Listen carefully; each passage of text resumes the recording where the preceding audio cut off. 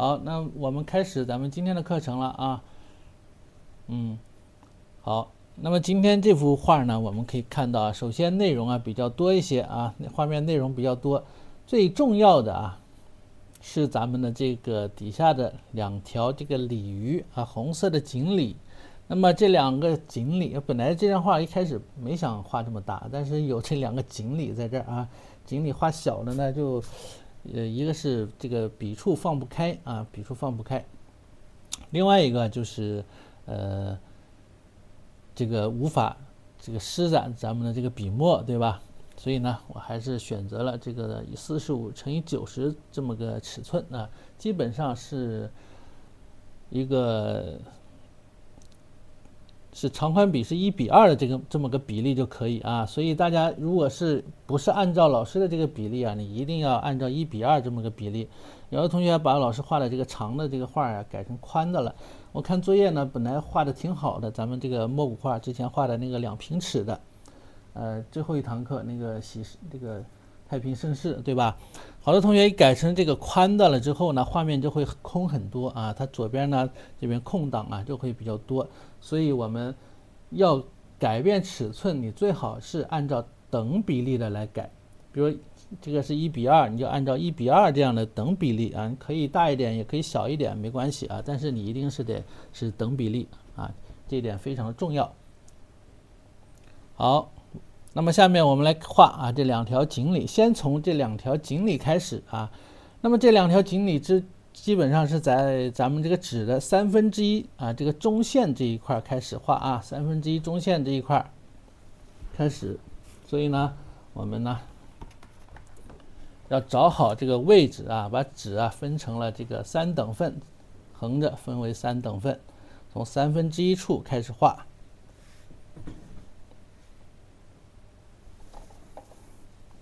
鲤鱼大家应该以前也画过那么这个锦鲤用的颜色呢，基本上是朱砂加曙红的这么个颜色，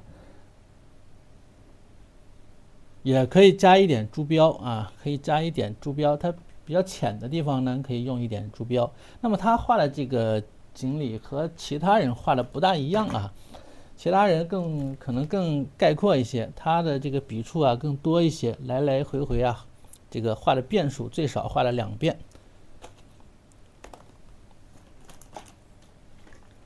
因为它是这种小写意它更注重这种形象。然后呢，笔墨上它是这种笔墨韵味上它是稍微的减弱了一点点。晚上好，猫头鹰。然后挑颜色曙红，朱砂，还可以用这个朱标也行朱标呢？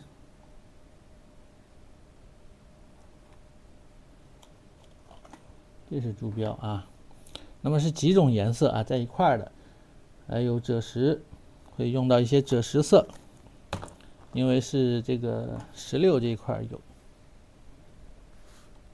过年好大家过年好。好，那么我们先把这个颜色需要用的给大家找出来。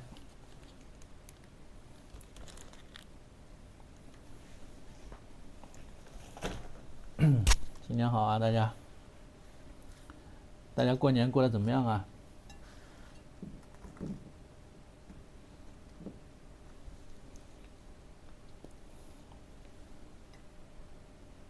朱砂，对，这个石榴皮颜色有点深不过也可以理解，放时间长了嘛。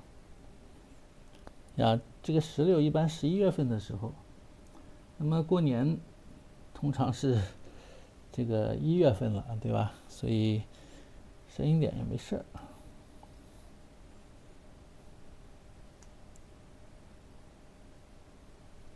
每逢过年胖5斤不错呀，伙食挺好不胖，我也没胖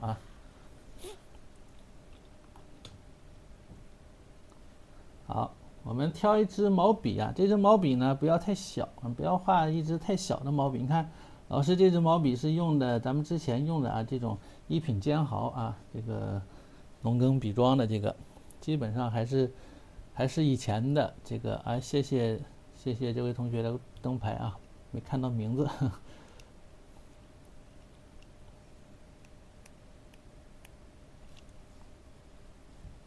我这个这是以前老家的这个淘汰的啊，特别古老的这个碟盘。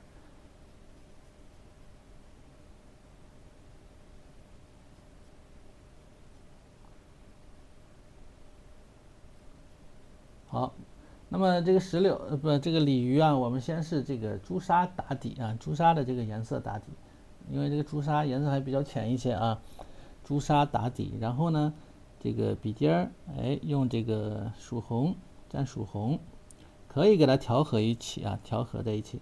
因为头部我们先从头部开始画，头部呢颜色比较重一些啊，比较深一些。复古的盘子啊，两宝贝多大？一个今年马上5岁了啊，快5岁了，一个快2岁了，再等几个月。那么找好位置之后，我们从下面的这一条锦鲤开始，下面的这一条红色的鲤鱼开始。首先呢，看准呢，大致1/3偏下一点点的一个位置啊，这个一定要看准位置，好吧？哎，看准位置之后啊，我们从嘴巴开始啊，从嘴巴开始，还是比较阴的啊，这个。那么如果你是生宣，跟老师一样是生宣啊，那么我们就稍微要注意一点啊，不要水头不要太大啊，太大了阴的太厉害啊。我这个水头刚刚好像是有点阴的有点厉害了啊，阴大了。让大家能看全吧，还是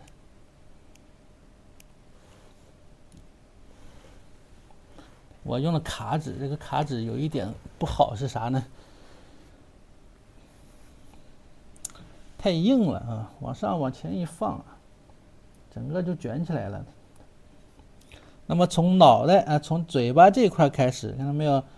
嘴巴前面这块，那么这块的这个颜色你可以深一些啊，毛笔可以干一点、深一点没关系。一开始哎，重一点，嘴巴有点微微翘起啊，翘起的这么一个感觉啊。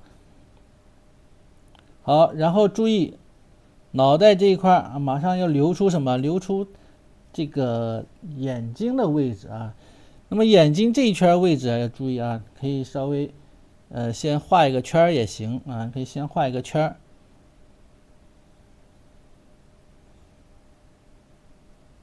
回头用深色啊往里边点一下这个眼珠啊，眼珠呢也是红色。好，那么这嘴巴啊，它头部呢稍微鼓起来一点，那么注意用笔可以整一点啊，整一点，用笔要完整，不要太琐碎啊。第一遍的用笔我们尽量的让它整一些啊，不要太琐碎。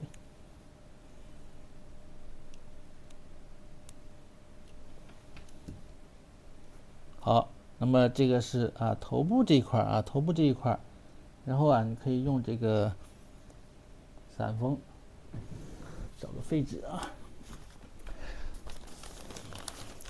啊，干一点的毛笔啊，擦一擦啊，干一点的毛笔，干一点，散锋啊，把这个嘴巴、嘴唇给它画出来啊，嘴唇给它画出来，对吧？到这一块，它的这个腮的地方啊，这个鱼腮，哎，毛笔干一些，你看看，干一点，这样用笔啊，给它写出来。好，那么整个这是鱼头啊，鱼头的部分啊，就基本上就是这样一个感觉啊，就完成了。画的是最前面这一条啊，最前面这一条，这个应该是已经是能看出来的，对吧？啊，卡纸顶肚子是，它不光顶肚子，它还往前面顶到我的这个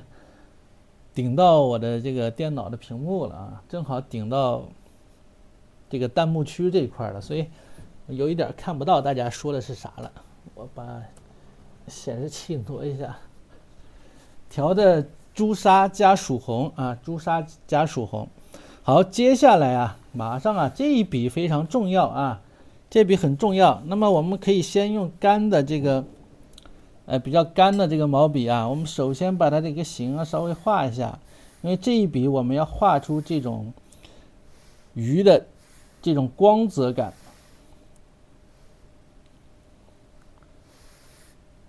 用笔我们要是一笔能够画出深浅啊，一笔能画出深浅来，所以你可以先呢，轻轻的呢起个形，把这个鱼肚子大概的一个形状啊，给它起出来。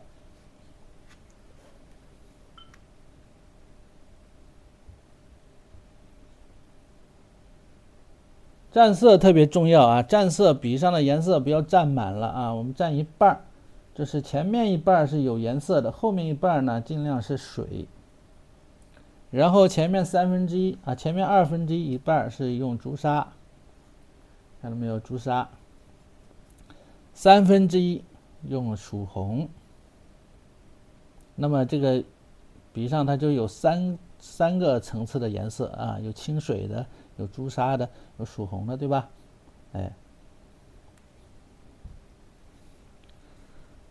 注意这个用笔的完整。那么深的一面是要沿着边缘，沿着这个鱼的边缘，笔肚子的一面啊，朝着里边啊，朝着里边，它要浅一些嘛。好，毛笔要稍微侧着一点，因为如果是这样画，面积太大了，稍微侧着一点就会好一些。从这儿开始接一下啊，接一下，就和我们之前画什么花呀，画那些，基本上差不多啊，差不多。这样的一个感觉，明白吧？好，然后进行补笔啊，再来补笔，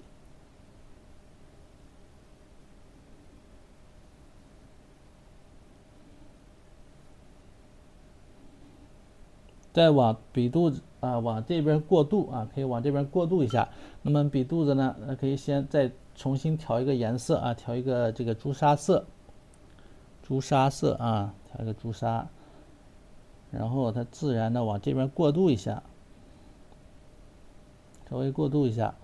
鱼肚子这边你可以用清水把毛笔涮一下啊，淡淡的清水，笔上呢有一点点的颜色，因为它是这个全部画满了啊，它全部画满了，它不是像有的人画的这个写意画的鲤鱼啊，它是留白，那么它呢基本上全画满了啊，我们尊重一下这个原画，那么按照这个来画，那么它第2条是留白了。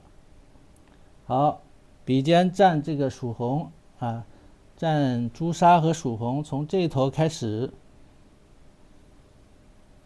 往回画什么？画尾巴哈，往回画尾巴。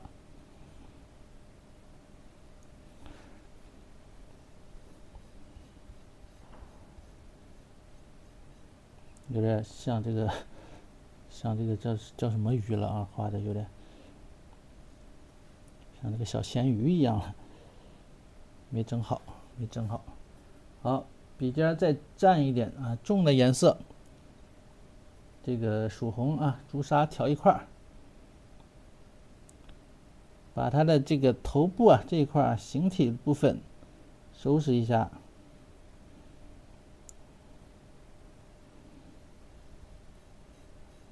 然后它还有一些这样横向这么点的啊，类似于想画出这种鱼鳞的这种感觉，对吧？那前面笔触再小一些啊，轻一点。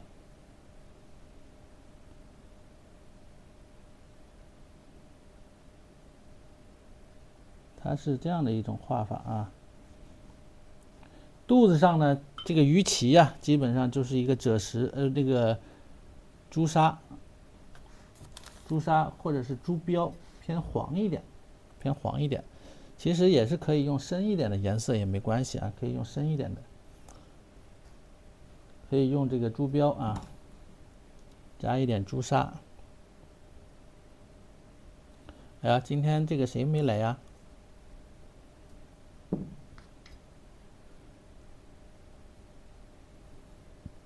俏妮没来啊，峨眉俏妮没来。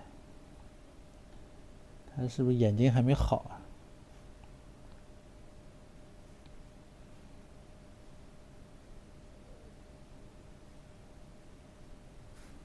把这个肚子上的这个鳍啊，先给画一下啊。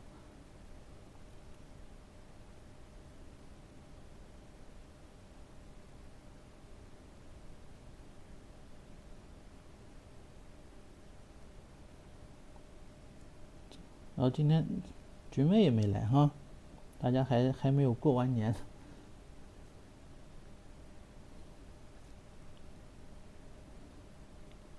好，这个鳍先给它加上啊，先给它加上这鳍。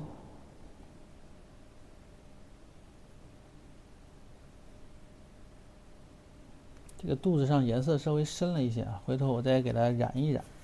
那么，把眼睛用这个曙红，或者加一点点这个墨也行啊，加一点点墨也行。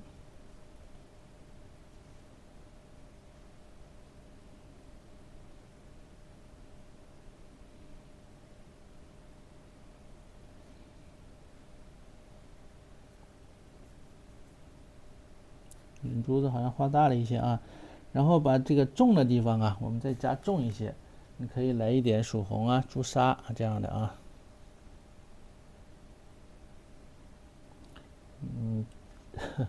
不是只关心他们啊，他们老跟我平时互动的比较多，认识的比较早。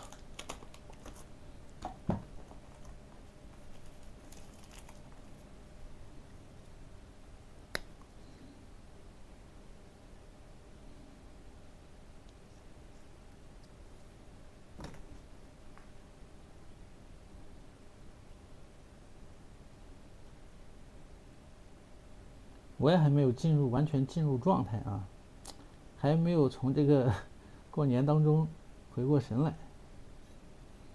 就突然被拉起来这个营业了啊。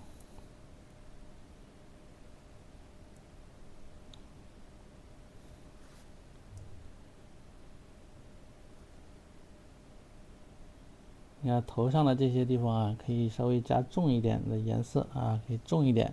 眼睛呢，也可以稍微再重一点，再重一些，让它有这个头部这种鼓起来的感觉啊。嘴巴呢是这么凹下去，然后呢，这个头部鼓起来，到了这块背部这块，那么这一块是它的一个头盖骨了啊。到了背部又是另外一个结构，所以呢这一块呢也可以再重一点，可以再重一点。鱼鳃部分也可以稍微加重一点点。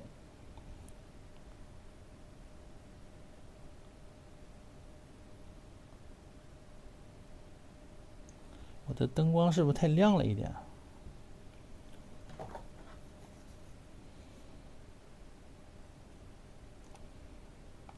啊？灯光太亮了，说是有点特别刺眼的。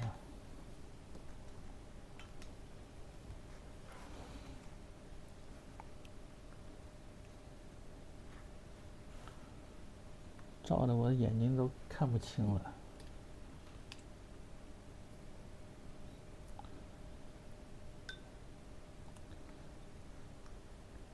咱们这老师太勤快了，我本来是想晚一点开的。哎呦，就看到好多老师都初3就开始了，都不过年的嘛。然后我就迫不得已啊，别歇了。好，把这个鱼鳍的地方，哎，稍微给它勾勒一下啊。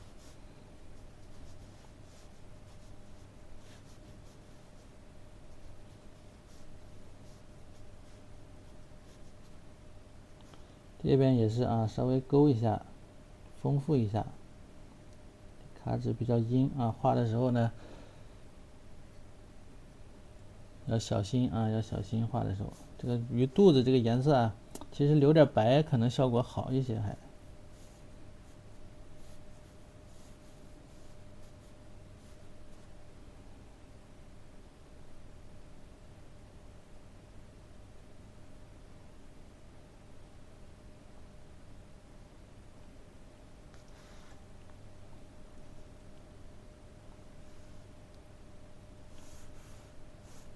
我也没出远门啊，我几乎都没怎么出门。其实我这个年过得跟平时都差不多啊，就是说能稍微休息一下。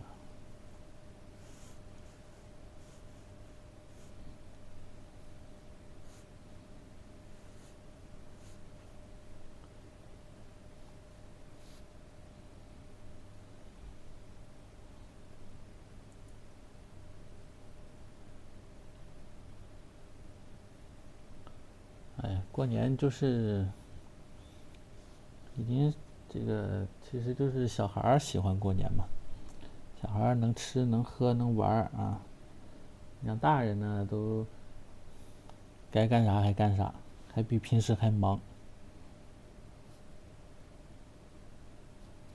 好，把这个小胡子给它加一加啊，须，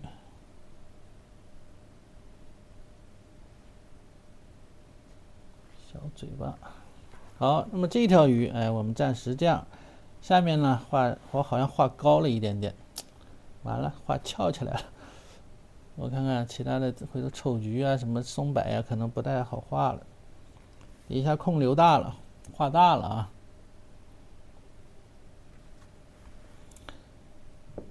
一不小心又画大了啊。毛笔还是不能用太大呀，太大的容易放飞自我了就。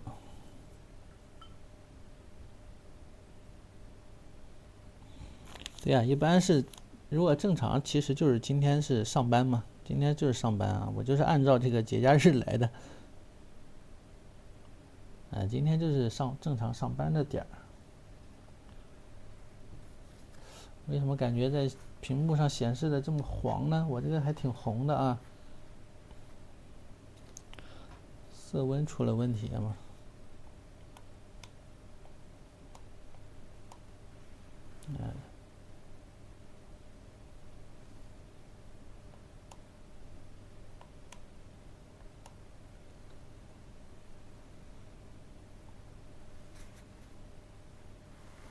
好，就是，哎呀，太卷了你，大家都太卷了。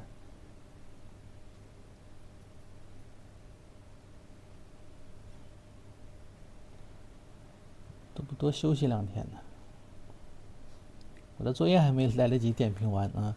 那么这条鱼是在上面这条鱼的一个斜上方啊，斜上方一点的位置啊，斜上方一点的位置。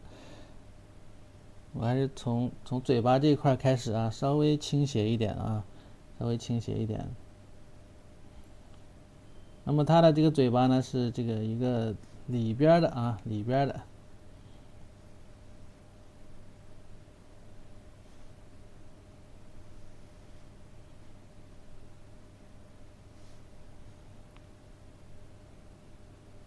同样，哎，2层可以用这种侧锋啊，侧锋啊，轻轻的扫一下，带一下。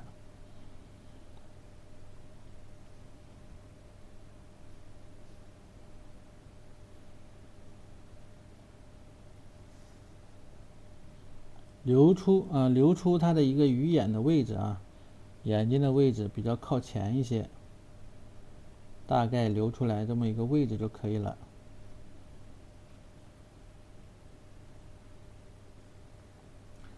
懒得现在还不想画呀。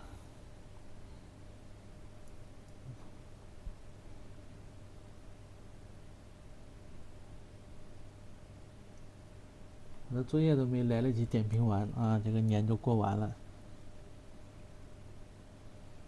确实太快了。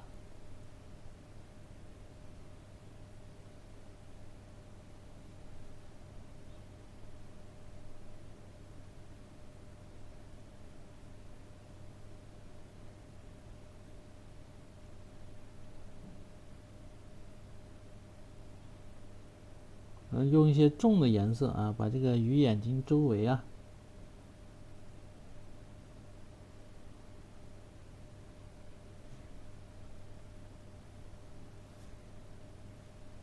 稍微画一画。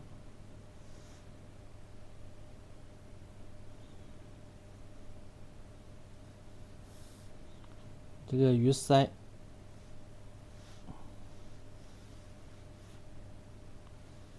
这边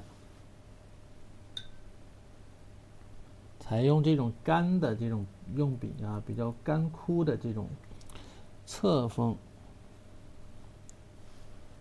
往回这么搓一下啊，带一下。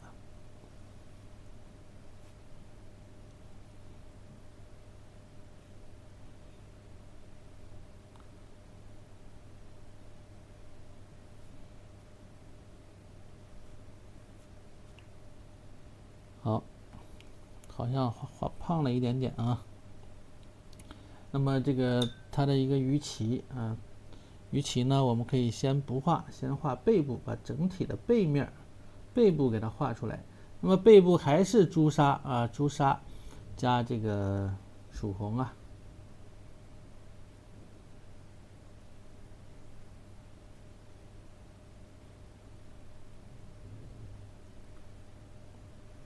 文强老师，我不清楚啊。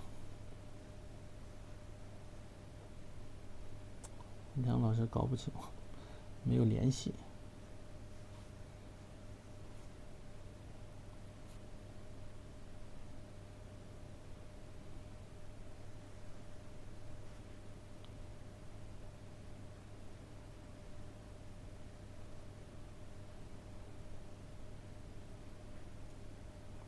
让它整一点。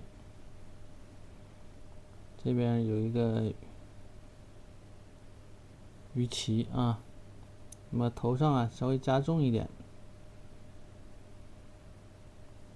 背部这一块呢也稍微加重一点。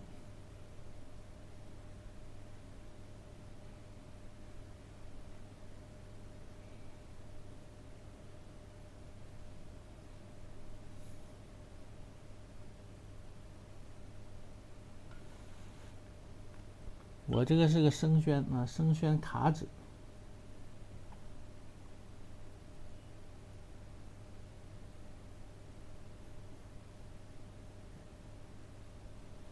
一般酒神一般不让老师点评，就知道自己画的不好是吧？挺能给老师省事啊，跟猫头鹰似的啊，猫头鹰也不让点评，自查都怎么说？自查自纠。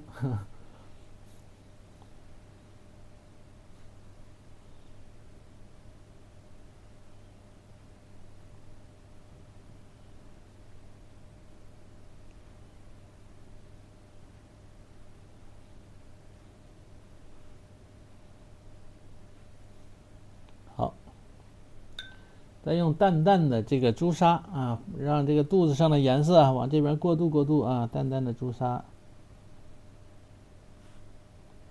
啊，这边过渡一下，稍微过渡。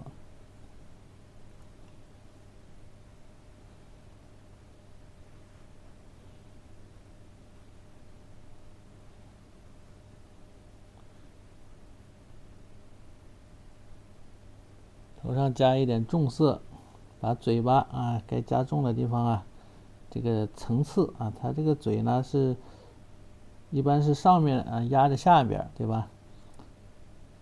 给它稍微加一加。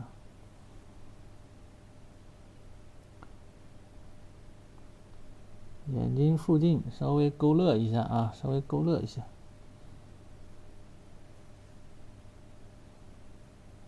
小胡须。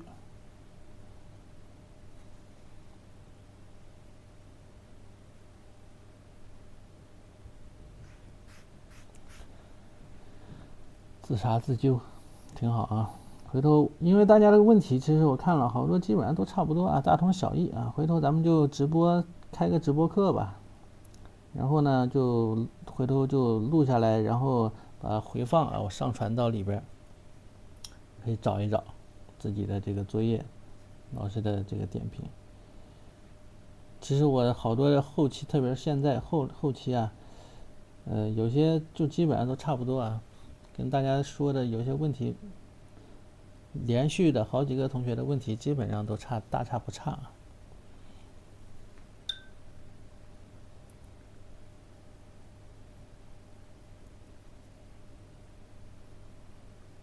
定个时间，比如一周评一次或者评2次，评1次可能还不够啊，评2次。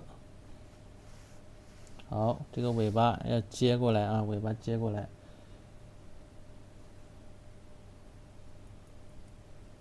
颜色呢变得浅一些了，看到没有？哎，变得淡一些啊。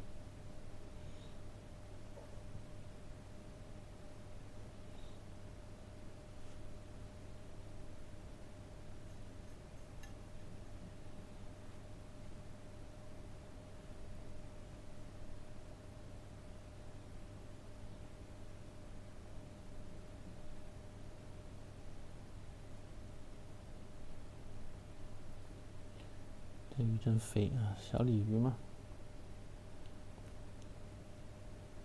笔尖蹭一点这个重色啊，把鱼鳍呀稍微勾一下啊，稍微勾一下。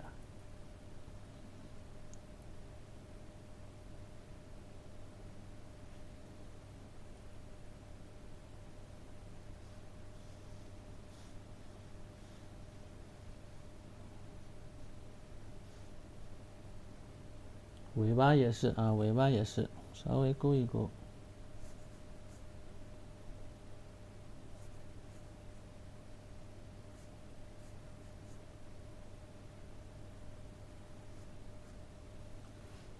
稍微勾一下。2条胖胖的小锦鲤啊，胖胖的锦鲤，颜色怎么这么昏黄呢？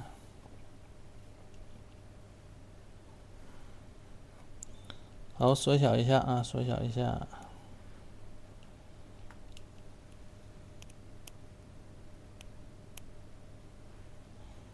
画完之后啊，我们可以把底下的石榴啊先给它画了也行，或者画上面的这个丑橘啊，上面这个是丑橘啊，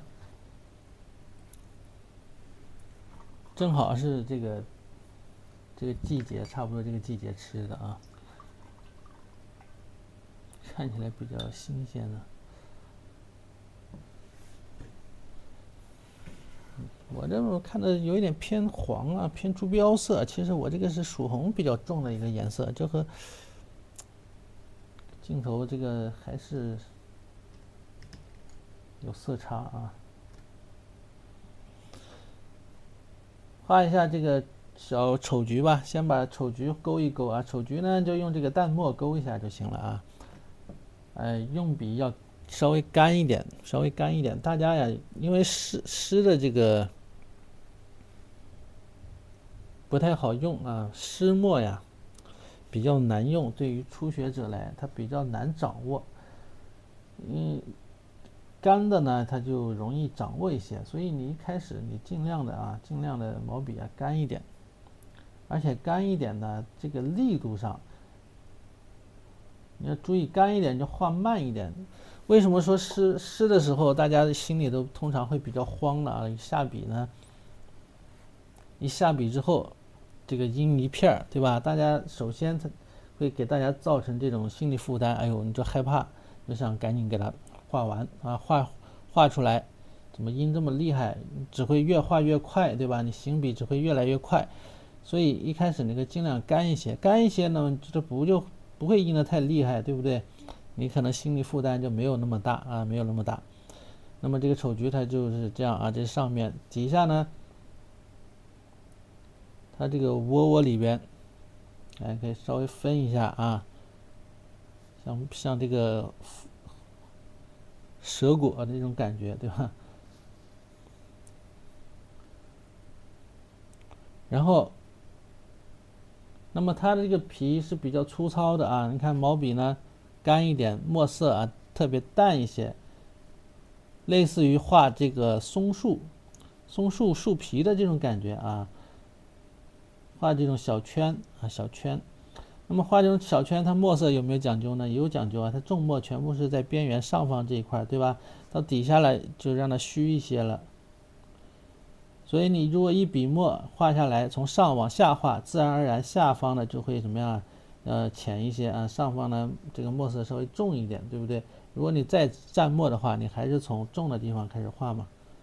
你还是先找重的地方画，那么这样它的一个墨色就能做到统一的这种深浅变化啊，不至于说深浅位置变了，对不对？哎，稍微放松一些，就是画这种小圆圈，有些可以交叉啊。你看毛笔比较干，到底下呢我就画慢一点，你看它同样还是能出来一些笔墨的。如果你画太快呢，它就出不来。笔尖蘸墨，再蘸墨时候一定要少蘸啊，笔尖蹭一点点就可以了。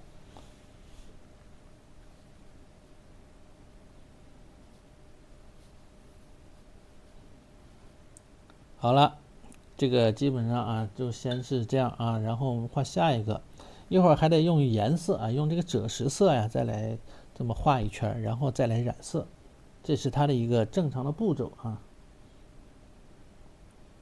这是丑橘啊。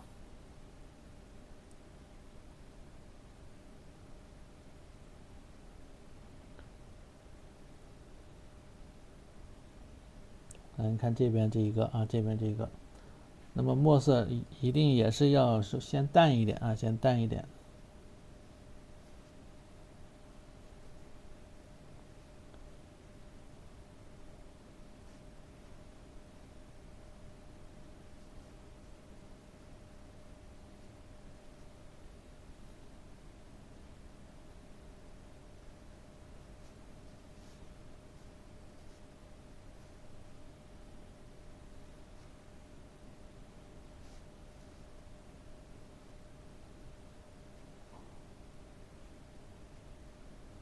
毛笔干一点啊，干一点。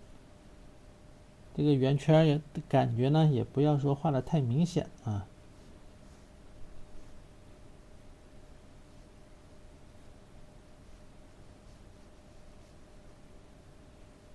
然后趁着这个毛笔上的这个颜色墨比较稍微重一点，然后把这一边呢，该重的地方呢，来一个破墨，对吧？破墨，再加一下。好，用丑橘来反衬鲤鱼的漂亮，你这个太主观了啊！它就是案头的一些摆放嘛，因为这个过年期间呢，像这样的丑橘啊，什么橙子呀，或者是还有柚子啊这样的东西啊，它会让这个屋子里边会有一些这种清香感啊，香气比较大，这种，所以一般会案头会放一些这样的东西，对吧？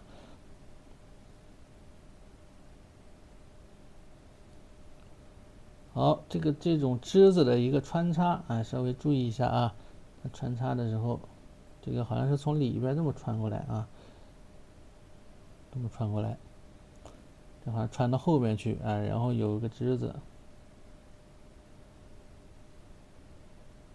这是到后面是这个叶子的部分。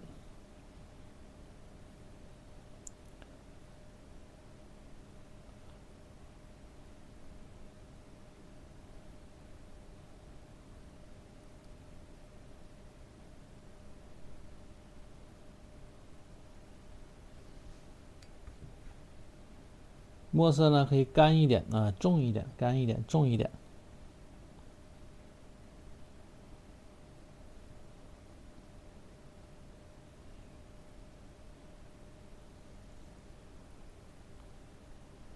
再来换一支毛笔，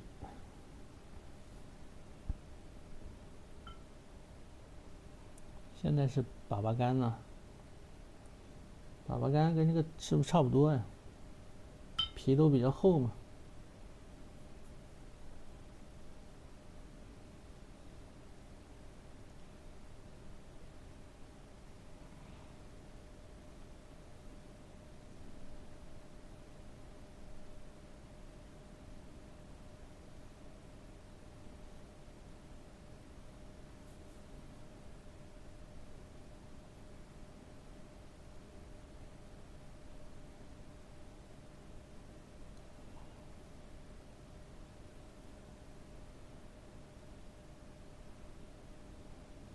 用笔注意这种方向啊，方向，有时候正的啊，有时候侧着一点，有时候这个顺的话，有时候呢，这个逆风啊，拖着画。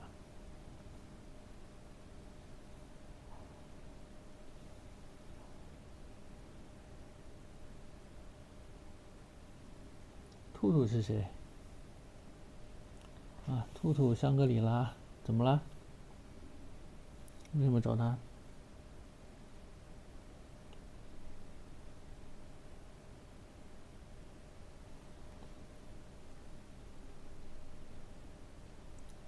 你咋知道我喜欢吃16呢？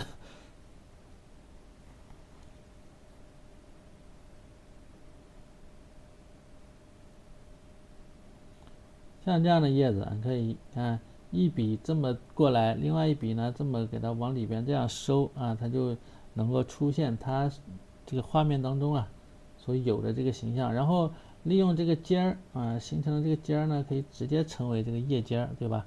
回头叶脉一勾啊，这个感觉就出来了。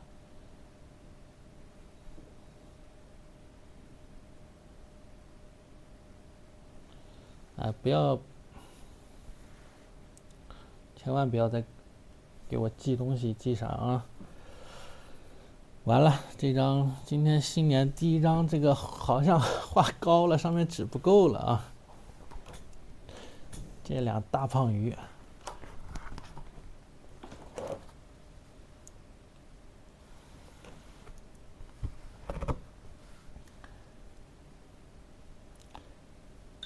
淡墨加赭石来把这个鲤鱼的这个线啊给它穿一下。不够了，不够了，真不够了，只能给它缩小了，只能给缩小，一下给画高了，画高了，画大了，主要是画的有点胖。手生了，看看，所以说呀，这个手生了啊。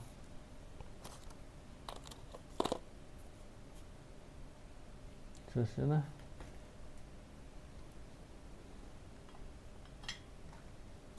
哎，刚拿的赭石了，年年有余，所以这个东西就是啊，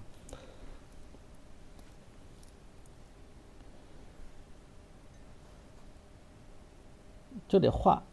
你看一天不画自己知道，对吧？2天不画，这个老师就看出来了。3天不画，大家都能看出来了。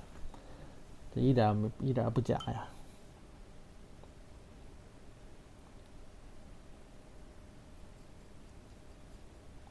来了点赭石啊，调一点墨。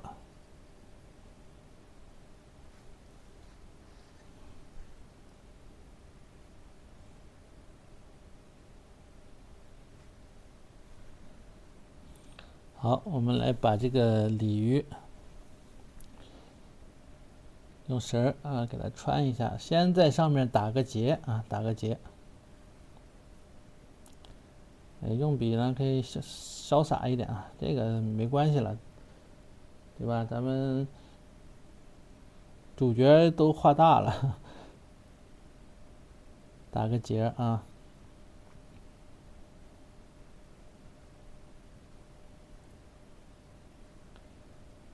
它是这么穿过来的啊，从这儿穿过来。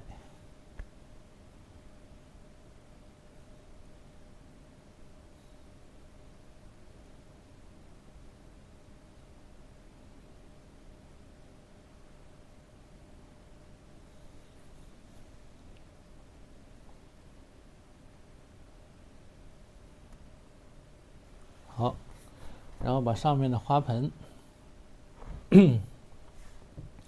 把上面的花盆呢给它画一下啊。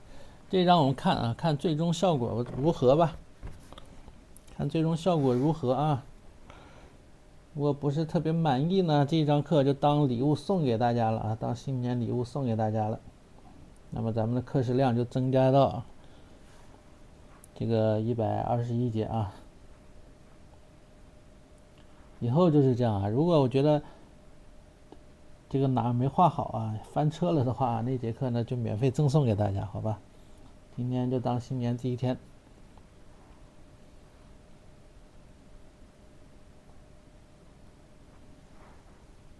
练练手。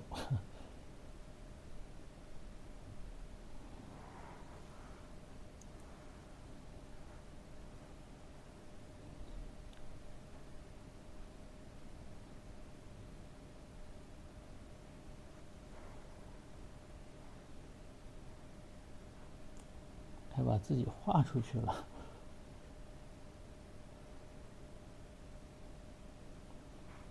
主要是画大了一点啊，主要画大了，没画大嘛还行。这一画大，回头上面我害怕画不下去啊。这只梅花那么高啊，这只梅花还挺高的啊。浮云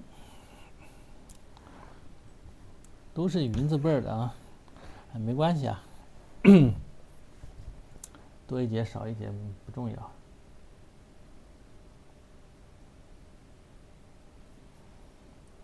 干笔淡墨啊，来画这个花盆儿。哎呀，这个花盆可算不是个圆花盆啊，是个方的花盆。要是个圆花盆，或者是个花瓶啊，那更麻烦。之前我和梁田老师上的那个画那个清供，对吧？那个花瓶，我俩都没画正过，都是歪的。所以我特地选了一个没有那种花瓶的这种清供啊，画怕了都。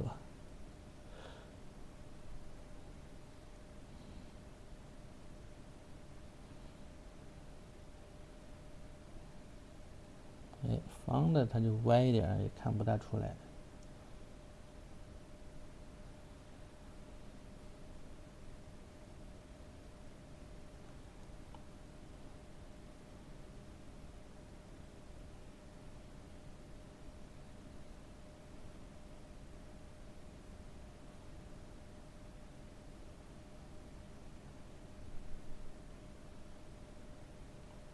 这个花盆还挺好，还挺好看啊，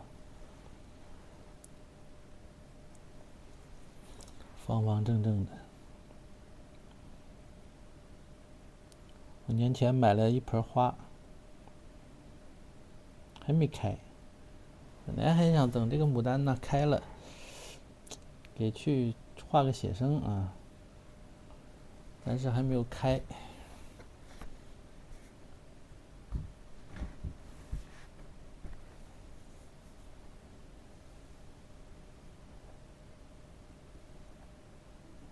歪的更自然呢，但是也不想歪呀。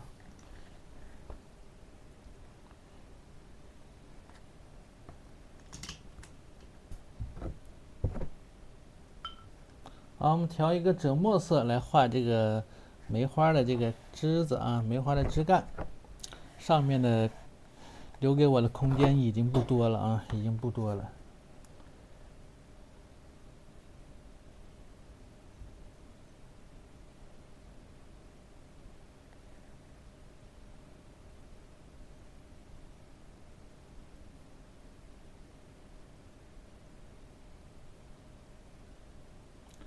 雪浪里的作业，点评作业吗？我还有的还没来得及点呢，点了一部分啊。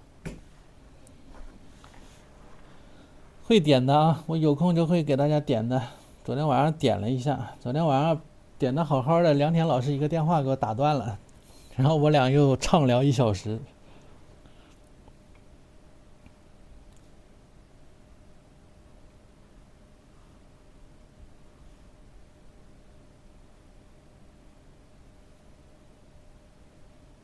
好像这种枝子啊，咱就侧锋啊，看到没有？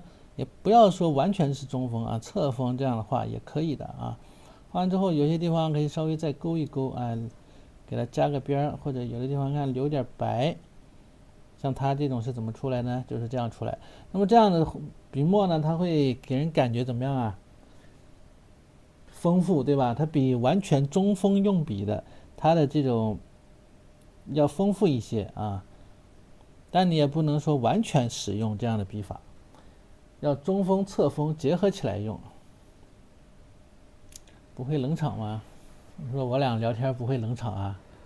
不会冷场，还好还好。我俩这个好久没聊了啊，也比较忙。天天看孩子都看不过来。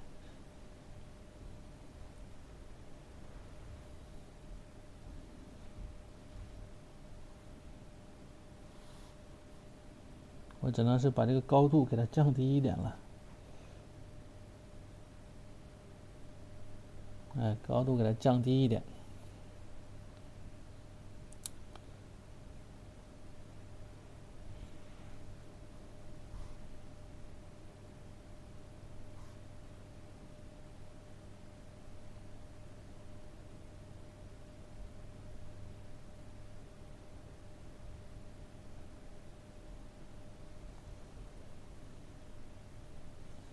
开什么玩笑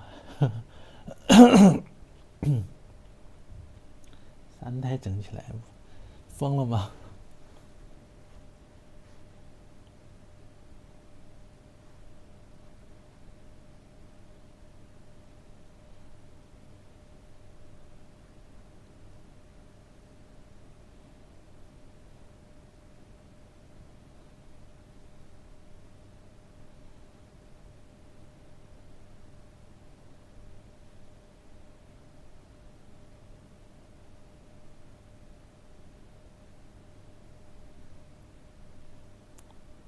先把该出的枝啊，大大小小的一些枝子啊，该出的给它出来。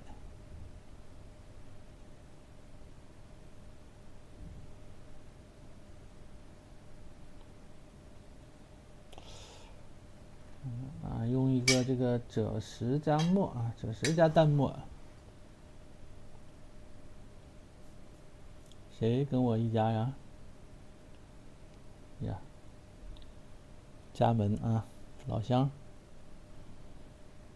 不是老乡，是家门呐。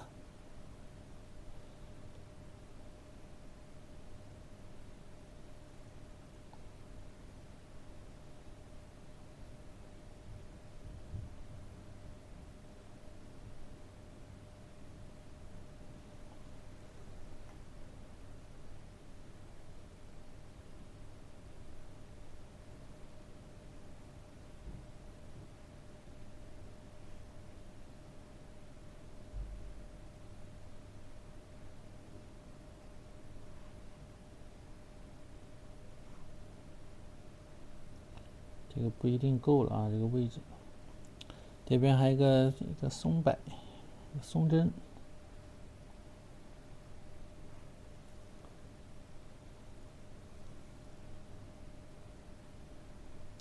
先把梅花给点了啊，点了之后我们再看吧。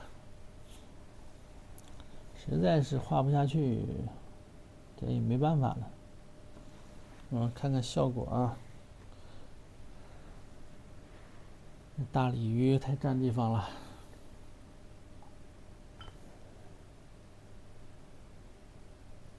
怎么了？手啊，干活怎么不干活？你看看这个，最近刷碗刷的比较多，都起皮了，都干了。对，这鱼画大了啊，主要是鱼画大了。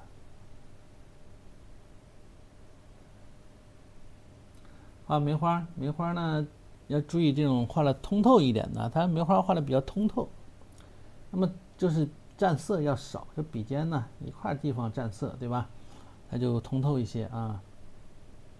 你如果是占的比较多，那么画出来它就显得闷。一般小画我们就尽量是让它这个通透一点啊。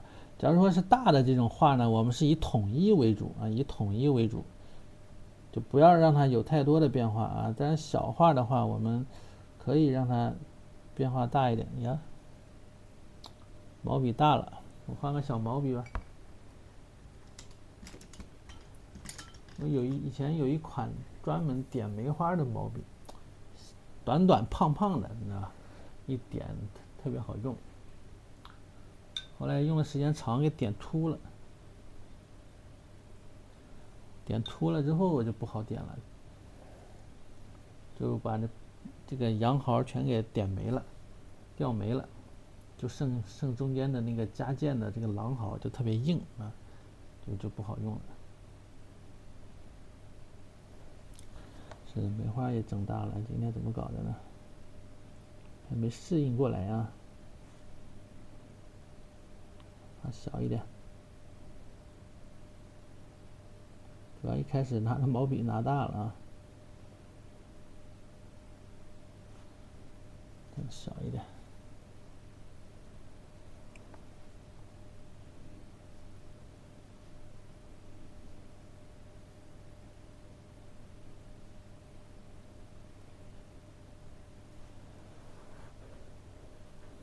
明天晚上啊，给大家安排一张带有人物的动物画，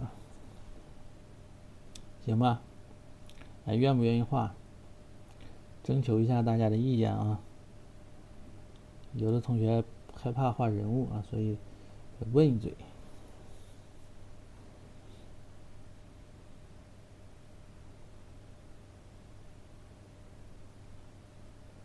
笔头掉了。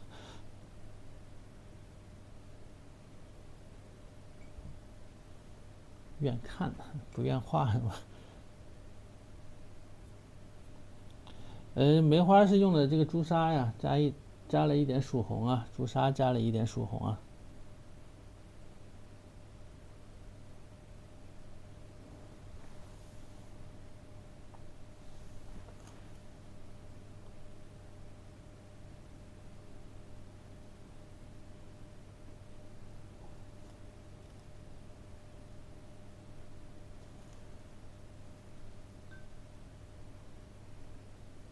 对，明天。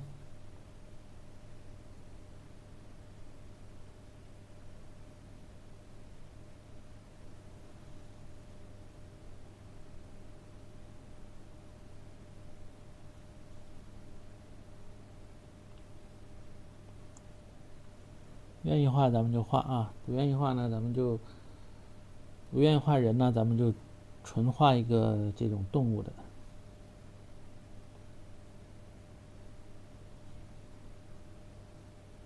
因为上次画的那个带人的兔子啊，好多同学这个画人物啊，还是比例上啊拿不准，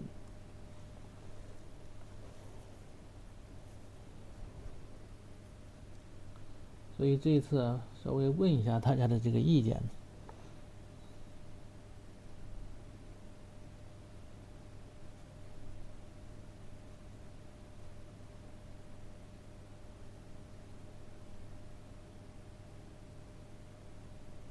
要画梅花的时候，有的同学画的这个花头花瓣比较尖啊，就没有藏锋啊，稍微藏一下，藏锋一下，它就不会特别的尖啊。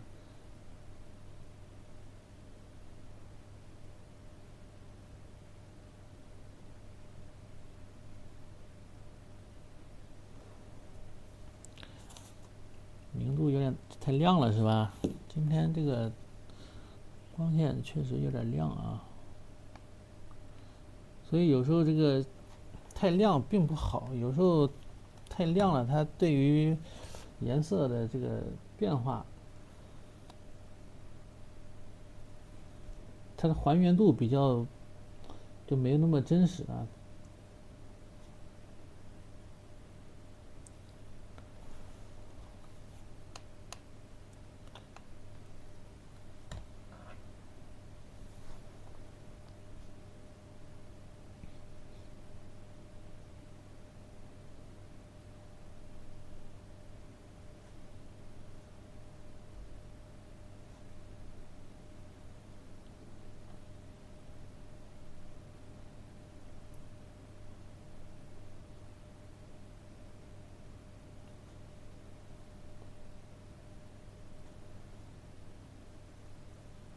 呼松打虎，太吓人了啊！你们这个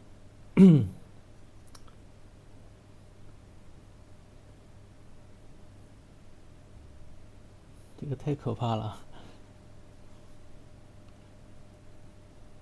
给你们上课真是提心吊胆呐！动不动来个武松打虎，那谁敢画？这课谁敢上？嫦娥奔月，我的妈呀！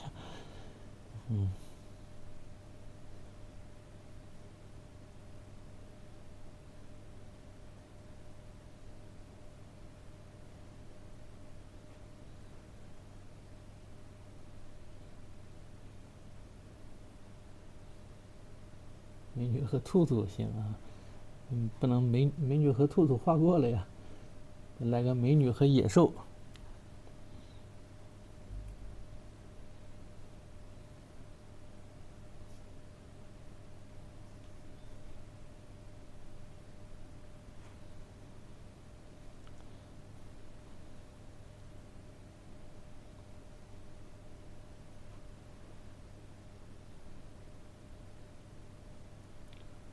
巴不得全是莫古课，我下一周还得准备一张这个，准备一张这个泼彩呀，张大千的这个啊，之前答应一位同学了，后来一直没画。回头咱们上一个这个泼彩课啊，泼彩的荷花。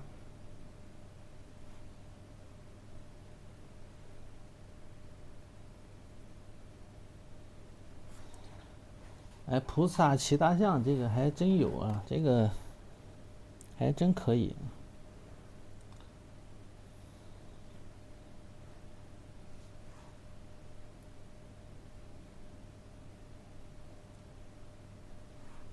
咱们这个现在啊面临一个什么问题哈？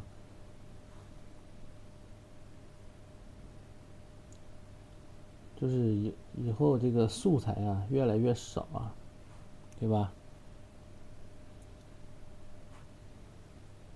都让临摹完了啊，就不得不自己画案例啊，自己创作案例了。再开一期，这个哪有东西可画的呢？全画完了，那么多老师。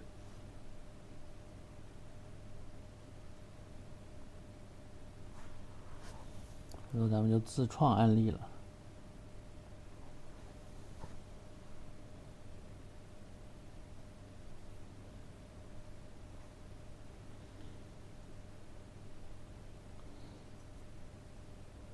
写生现在还早了一点啊，天太冷，还不行啊，怎么得春天5月份啊，5月份一般是写生的季节，5月初4月中旬啊，5月初。有一年我们去那个太行山写生啊，去那个太行山郭亮村啊，哪一年？有一年是5月份，4月份还是5月份？4月份。然后去的时候还特别热啊，到山上了没2天下雪了，哎呀可冷了，冻坏了。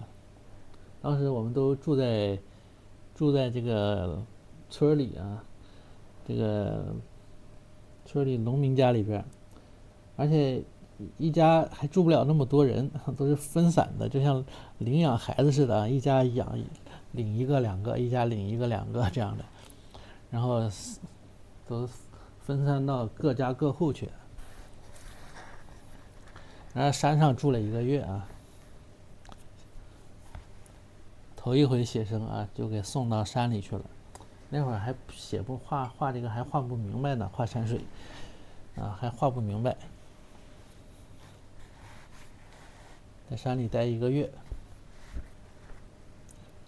那个都没衣服，都没带衣服，你知道吧？穿的都是农民的衣服，那家里边他们这个村里的村民的衣服，那个什么军大衣啊，军大衣，那能分到军大衣的都是我当时就穿的是军大衣，给我了一件军大衣，给我另外一个同学一个帽子，这个军大衣的帽子分给他了。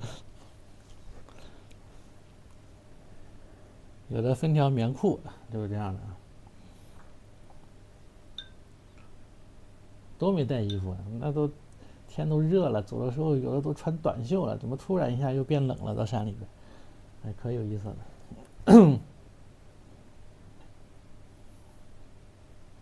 然后那阵我们老师正好他是给那个给一本这个红旗渠啊，一本小说画那个插图，哎，当时正好是画那个这个有这个内容嘛，然后我们这穿着军大衣啊，穿着什么都正好特别像那个感觉，给他当模特，他画速写，画那个插图。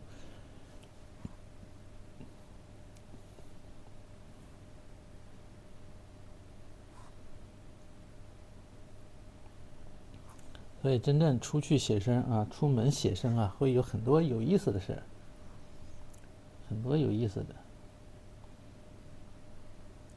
像我们现在的一些写生啊，说的写生啊，基本上都是画照片了，对吧？啊，那其实都不叫写生啊，就是画照片啊。写生呢，必须得出去嘛。那写生啊，就是什么意思呢？这两个字，对吧？就画这个，要写出啊这个物象的这种生命来，这种生机的状态啊，所以称之为写生。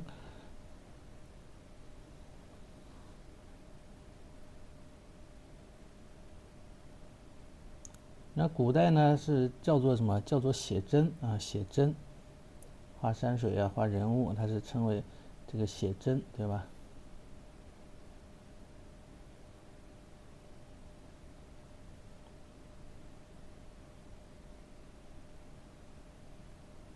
一般呢，什么画山水啊，属于写生的比较多。花鸟画花鸟呢，没有山水那么多。但是呢，现在也是讲究这个写生了啊，会去一些南方，比较天气暖和的地方，那么它的这个植物啊，生长比较好一些。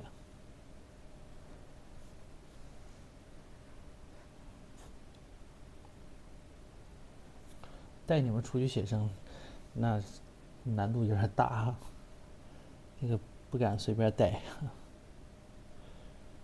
没有组织还真不敢带啊，没有人组织。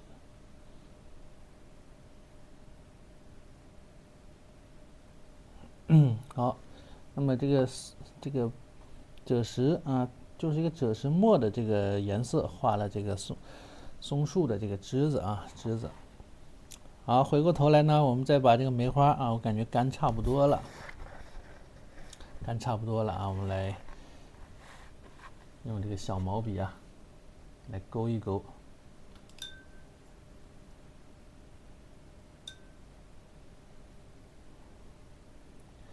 哎呀，我都好几年没出去写生了啊！以前每年都出去写生，现在好几年没去了。不过最近应该又可以出门了啊！大家有出去旅游的，有想出去旅游的吗？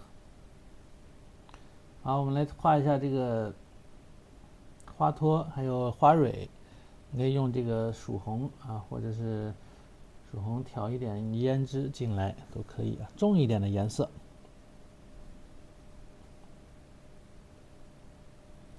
其实这节课呢是相对来说啊比较基础一些的内容啊，内容呢相对来说比较基础啊，因为新年头一节课啊，没想整得太复杂太难呢，大家这个我反正是你看看我这个都有一点还没有调整过来，对吧？咱们头一节课2节课的练手先，熟悉啊。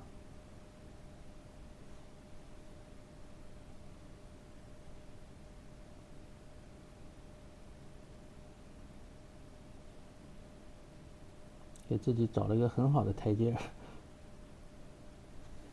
啊，找个台阶。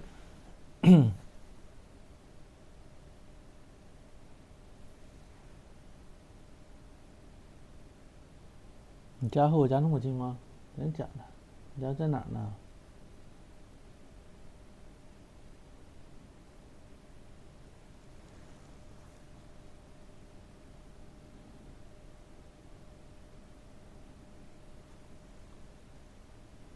回头状态回来了啊，这个手感回来了，咱们的课程难度又会上去了啊。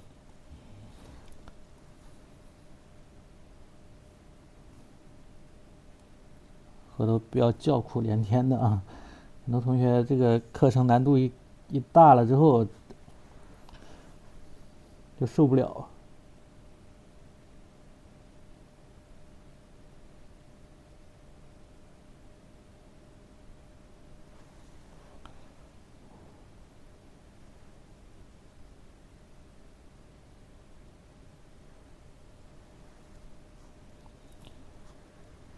像这个花托一定要点啊，好多同学画完梅花，点完梅花之后，点完花蕊，这个花托它都不点，你像这样的不点，它怎么能长在树枝上呢？对吧？交作业的时候，一旦梅花一点完，这个花蕊一点完之后，就开始慌了，内心无比的慌张啊，无比的焦急啊，赶紧的画完了，收工了，是吧？赶紧打完收工，就这种感觉。完了，这些花托都不点，这个花呢都悬空在这个树枝上面啊，是吧？我这个看作业已经发现很多同学之前补的那张，那个有的同学补的那个咱们之前画的梅花那一张啊，叫什么喜鹊画的什么那个叫什么来着？忘了啊，名字。梅花和喜鹊的那个啊，好多同学就是这样的，这个花蕊一点完就不管了，这已经控制不住自己了，就感觉像写作业，哎，终于写完了，要出去玩了一样的这种感觉啊，这种心态。我从画面当中我就能看出来，就沉不下心来画这些东西啊，是不是？我点评的时候都说了啊，都说了这些问题啊，是不是有啊？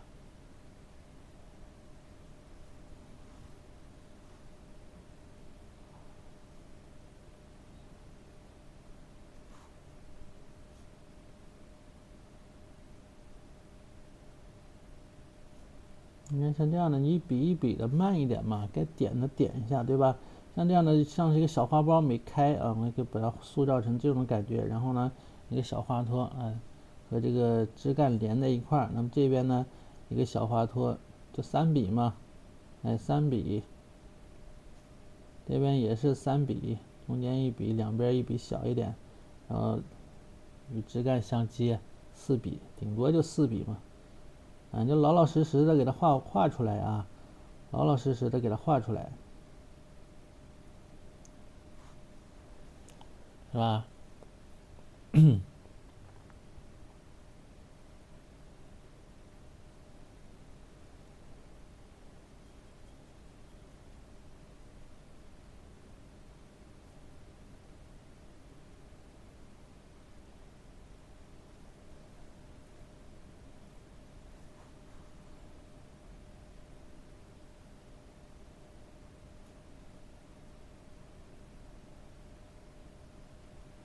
一开始还能坐住的，越到后面越坐不住，是吧？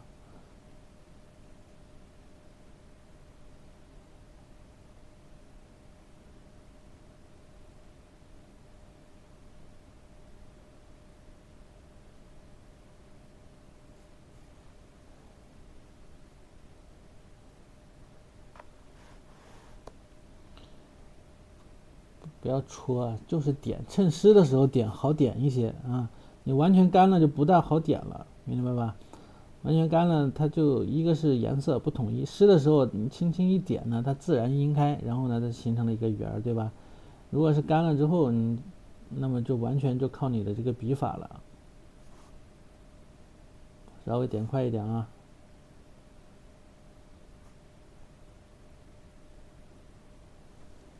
这样点完整啊，它就好看嘛。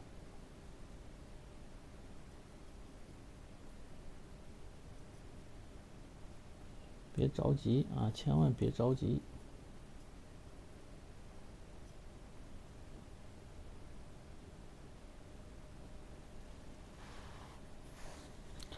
文强老师也在直播吗？文强老师在哪儿呢？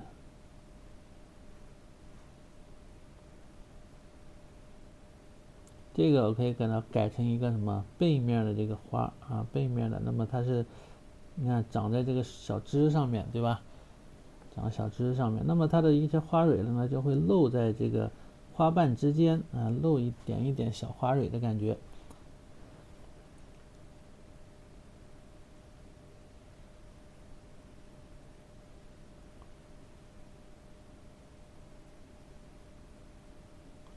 这样一点，这个就丰富一些啊。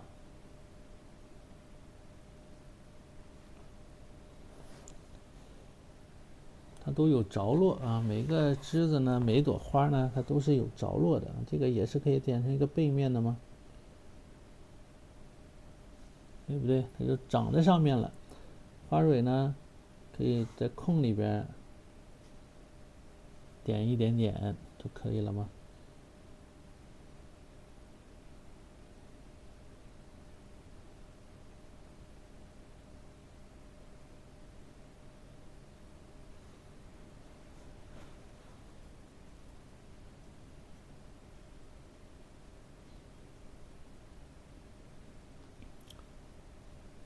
谢谢大家的这个小礼物啊，送老师一个开门红啊，谢谢阳光同学，太能推销了，我还能推销吗？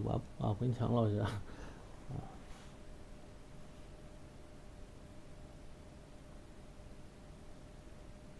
还说有人夸我呢。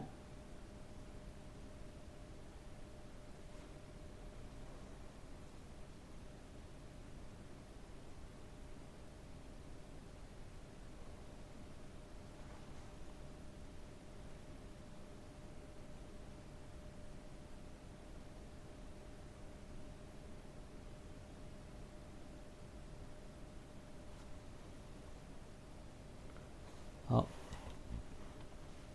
每一个小朵，都是老老实实的给它加上啊，稍微快一点点，因为什么？干了之后，其实画出来它就会显得生硬一些。那么趁湿的时候画，它就会一个点呢也好点一点啊，画完感觉也好一些。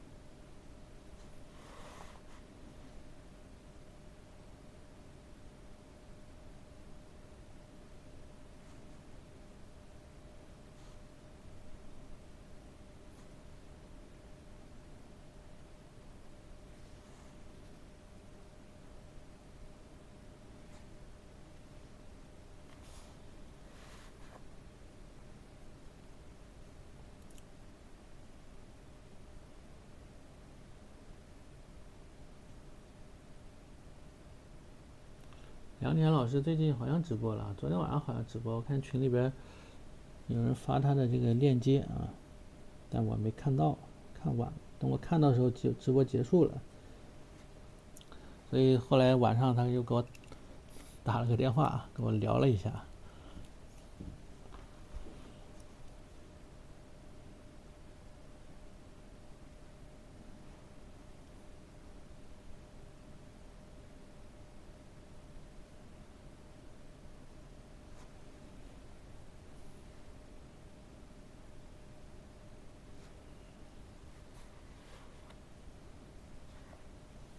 回头让他来给大家打个招呼啊。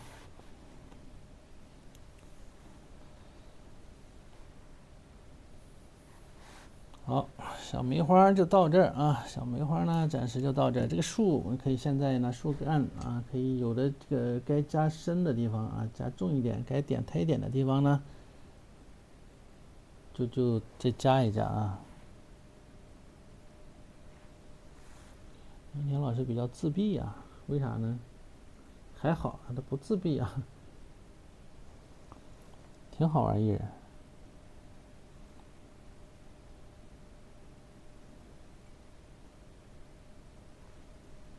今年挺冷的，最近多冷啊！最近降温降的挺厉害。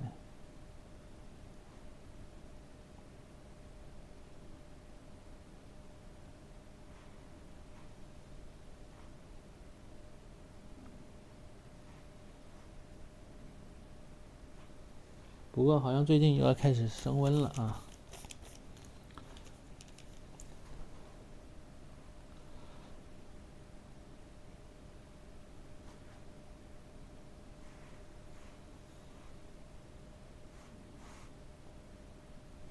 收拾一下，然后把这个里边啊染一染，小花盆给染一下，再来画小松针。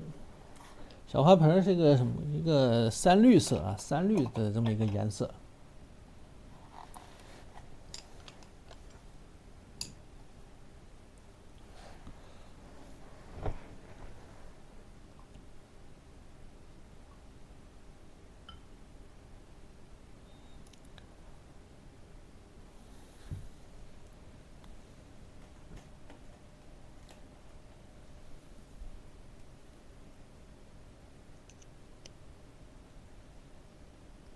这个月太阳耀斑很活跃啊，咱聊天能不能聊点正常的，不要聊的这么知识含量这么高的天啊。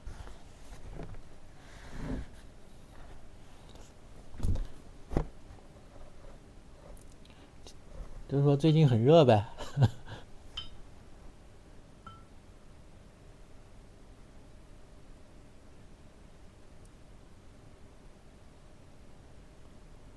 调一点3绿。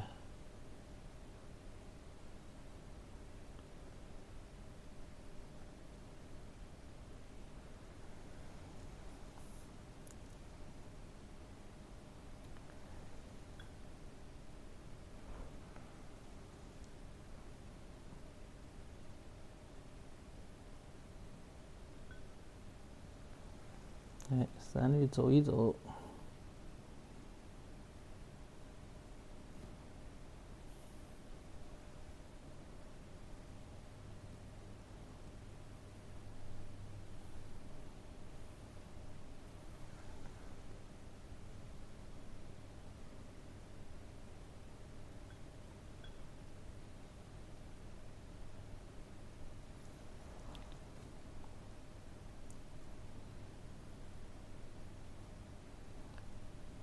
就是说这个聊天是一门艺术啊，这个说话真是一门艺术，对吧？你看刚才这位同学啊，天热不说天热，说太阳耀斑很活跃，这艺术语言。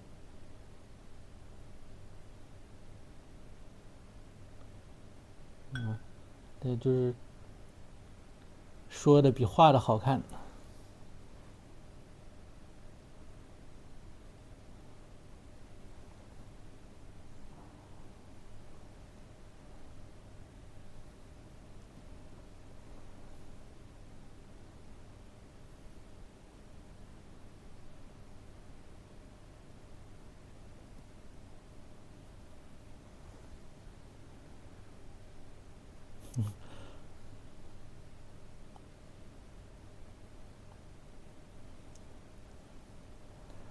聊死天，我也能啊，我也有这个能力，所以平时尽量少讲话，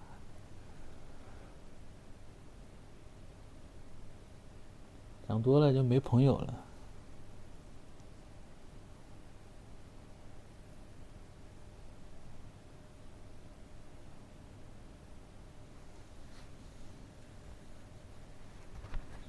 看表扬，这是表扬，这不是批评，这绝对是表扬啊！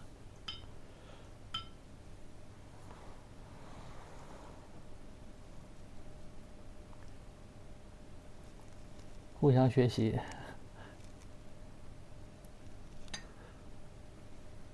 这才华。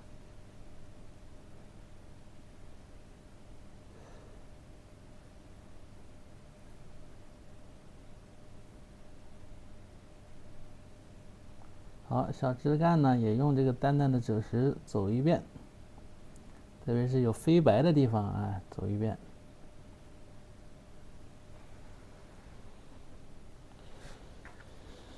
明天本来想带大家画一个昭君出塞啊，昭君出塞，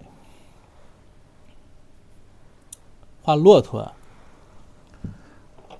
带个人啊，画动物，送个人，送个人物啊，就是这样的。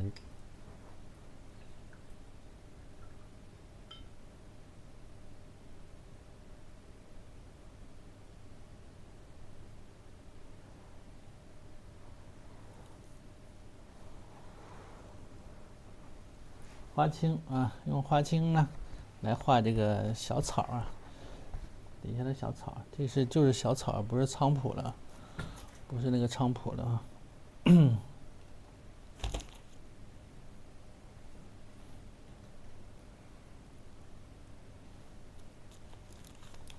画美女还行啊。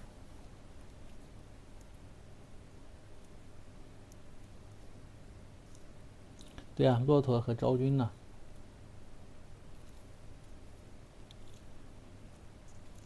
还行，不是特别难。我感觉明天这张画其实还不难啊，挺简单的，可能比今天这张画还简单啊。慢慢悠悠，慢慢悠悠的，这都已经画了1个半月点了。明天那张画我感觉差不多也就1个半点能画完。用生宣啊，用生宣呢，还好啊。这个人物它是类似于这种古代人物啊，它其实还可以啊，比较好画吧，算比较好画的。像这样的小草呢，就沿着这个旁边啊，就这么点就行了，也很简单啊，不需要画的太清晰。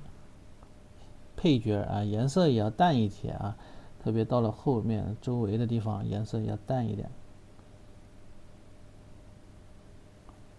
它其实就是为了让这一块更丰富一点，自然一些嘛。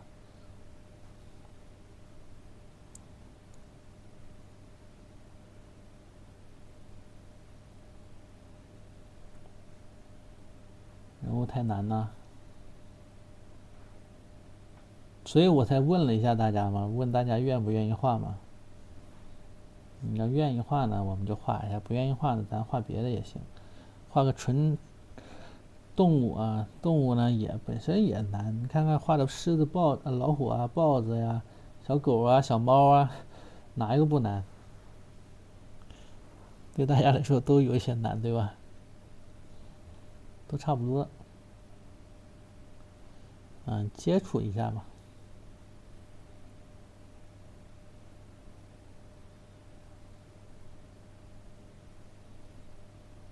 没事啊，可以画画试试，反正我也不一定能画好，对吧？你看我这个状态啊，也不一定能画好，画不好再送一节，啊，画不好咱们就再送一节啊，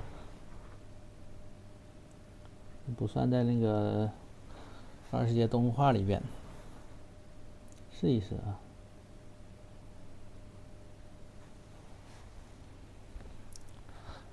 哎呀，画着玩嘛，画坏了不就一张纸吗？画坏了就一张纸而已嘛。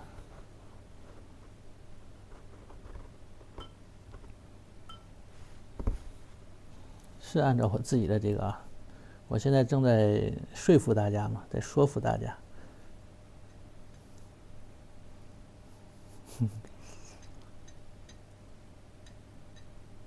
希望我常常翻车，能住点好吧？好，我们再来画这个丑橘啊，丑橘这个颜色还没画，正好趁着这个赭石呢，也是啊，这样的画这个圈呀，你就像画圈似的啊，把一些深的地方，用这个赭石色勾一勾，然后再用这个淡淡的赭石再去染，那么它的一个层次感就会更丰富一点啊。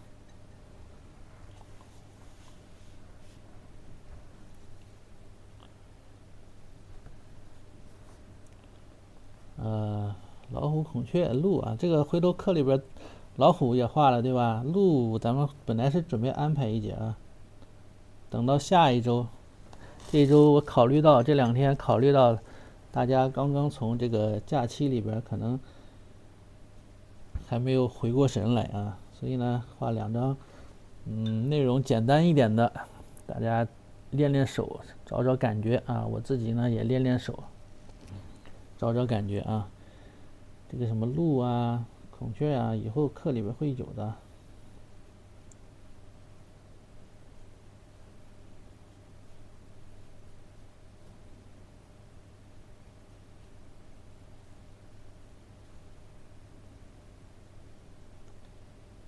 就是玩啊，画坏就画坏了嘛，有什么关系呢？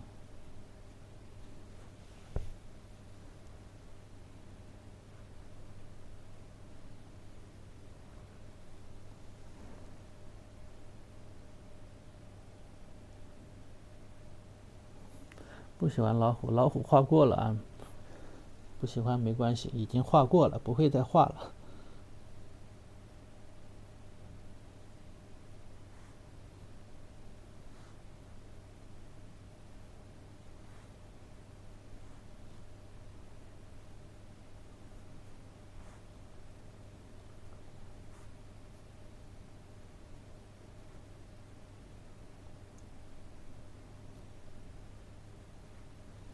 哎，一会儿干了再来淡淡的只是照一遍，对吧？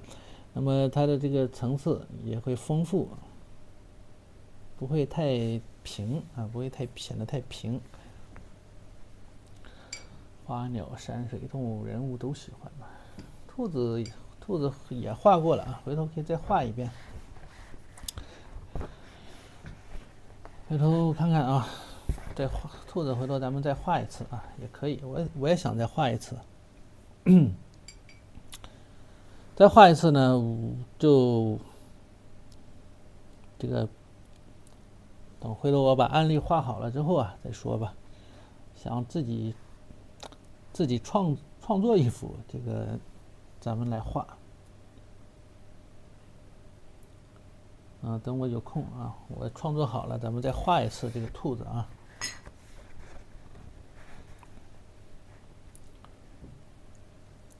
20节动物画画了多少节了？现在已经。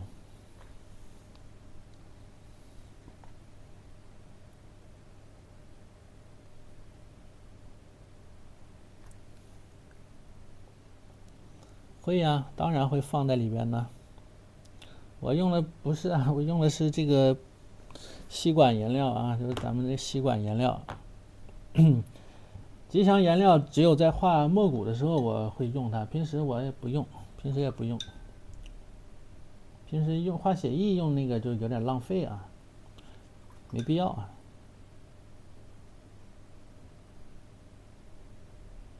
好，调这个花青，花青可以，太浓了啊，花青再加点3绿吧，调一块，正好碟子里有这2个颜色，那调一块，调成这种淡淡的蓝色，因为3绿比较粉，你加了这个花青之后，哎，它这个颜色就比较浅一些了。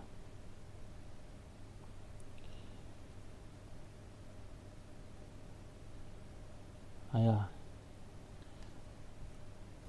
乔尼来啦，怎么样？眼睛好一点没有啊？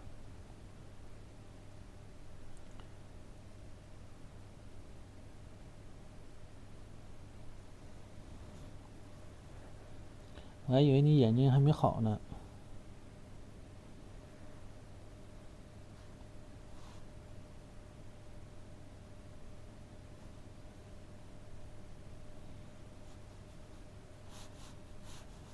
画这个松树啊，松针。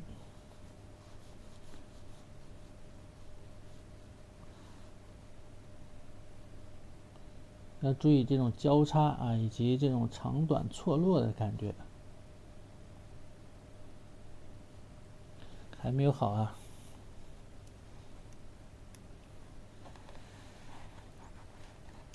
想看雪景啊。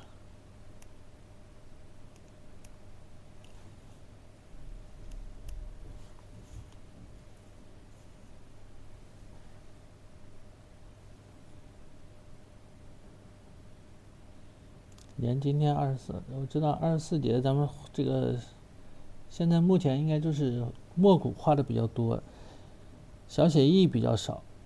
小写意和这个动物画应该是一样的啊，应该结束差不多了上的。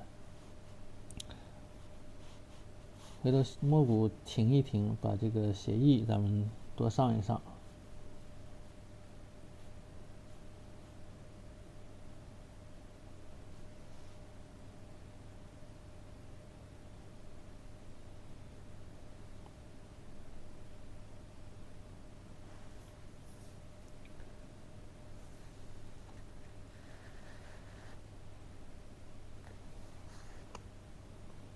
苹果猫，老师的鱼好红。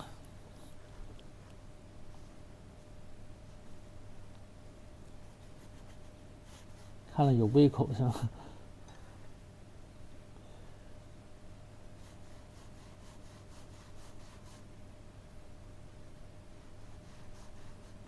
你先可以呢，先统一散开，然后呢再往里边啊，注意做一些穿插，这样不会乱。如果你画的比较熟练啊，画这种松针呢比较熟练呢，那就随便怎么画它都能成啊，基本上这是比较基础啊，比较简单的啊，基本上都能成。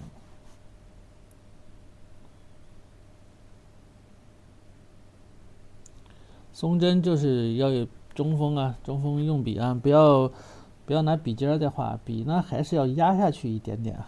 如果笔没有完全压下去的话，笔尖没有压下去，它是没有画出来，它是没有力度的，所以它是要写出来，通过这种感觉。另外就是注意这种交叉啊、错落、聚散、长短，把它安排好就行。别的没什么要注意的啊，比较基础的一个东西吧。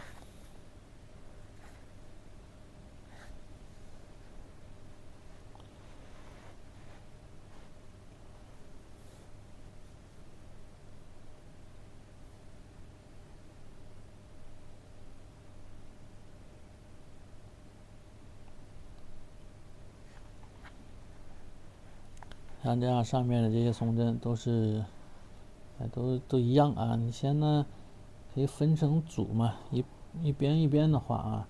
先画一个扇形出来，你看，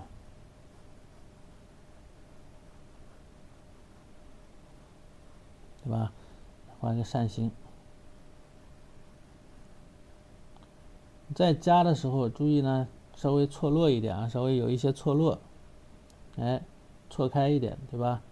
做一个交叉，像这样的啊，这几笔。那么这边同样啊，可以交叉一下。到了这边啊，底下短的啊，长的呢它是散开的，短的呢它是直的，它要往中间，你看往中间去，哎，它这样直一些。长的呢它是往两边这么打开，明白这个感觉啊？然后直的里边啊，这个短的里边再来有一些打开的，那么它是比较和谐有统一这种感觉。好，这边的松针也是一样啊。首先你就先画一个方向，没有任何的交叉的啊，没有任何交叉的，注意一下长短，然后进行一些交叉啊。那么这打的比较开，那么我呢画一些比较直的，哎，比较直的。到上面正面这一块呢，你就尽量少交叉，通常是两边的地方，侧面呢可以多交叉一些，它就不会显得乱啊。比如它这个边上啊，两边你看看，它这个枝子两边呢，其实都有这个松针啊。然后再稍微来一点交叉，好，到这个上面枝子。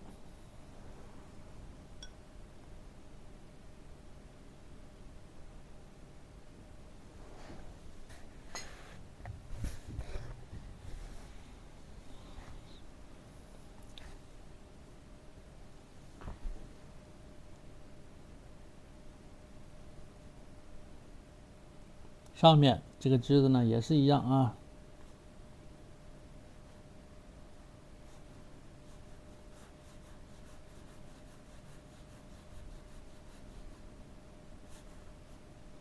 哎，底下呢继续往底下打开，然后再底下再画一些直一点的向上的这样的啊，进行一些穿插啊，那么它就乱中有序啊。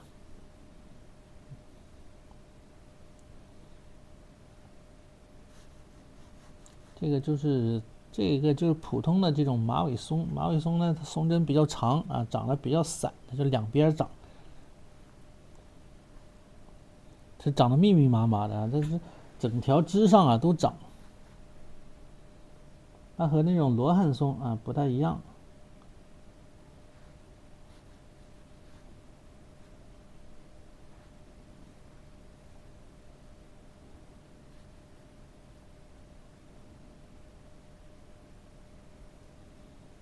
这是最为常见的一种啊。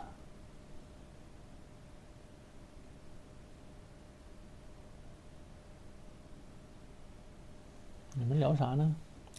吉祥颜料我只有在画墨骨的时候用啊，因为画墨骨对于这个颜料的这种纯净啊，纯净度要求比较高，因为这个管状的它杂质比较多，但也不是说所有的墨骨画都是追求这种干净的感觉啊，只是说我们目前学的这些画家的呢，他是追求一些这种比较干净的这种感觉。那么现在呢，很多画家呢，他也是往往利用这个杂质啊或者矿物色的一些这种无法溶解的这些颗粒状啊，这种颗粒感，它会形成什么？形成一种肌理效果，对吧？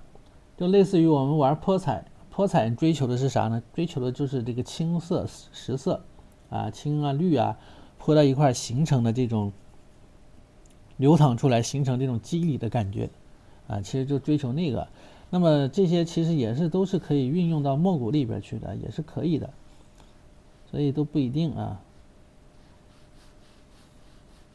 只是咱们基础的这种画法啊，传统的这种画法呢，它是对于这个尽量是追求这种明净啊、清爽的感觉，清新雅致的这种感觉，所以吸管的颜料它有很多的问题，它达不到。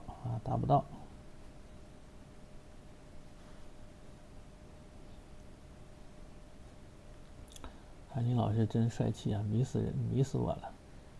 我的妈呀！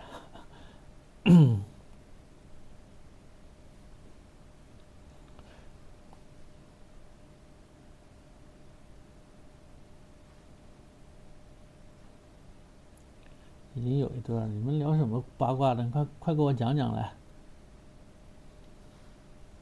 谁和谁是一对儿？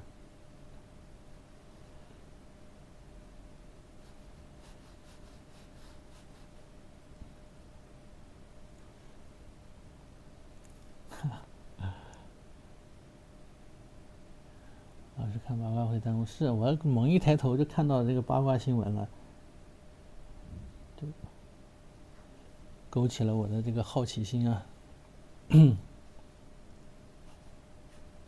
好，这些暂时啊，这下面的先画成这样，然后它一些重的地方啊，就通过这种用花青色点的这些胎点来实现的，或者稍微染一下都可以。暮寻寒林，真的吗？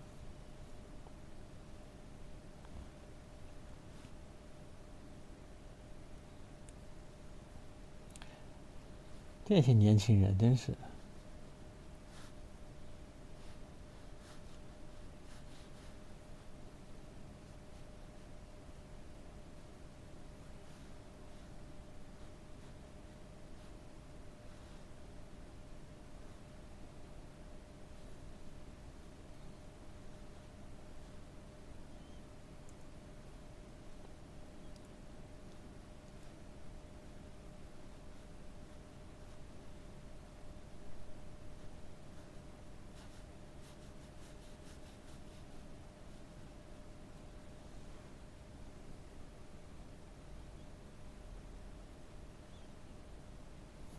老师还是个宝宝。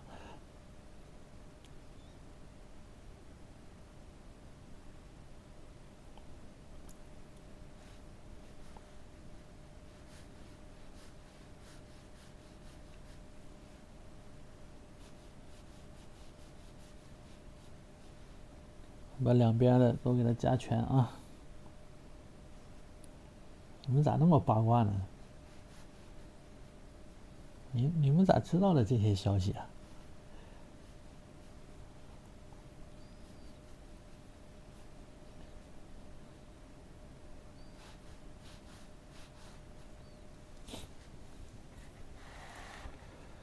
我没有女朋友啊，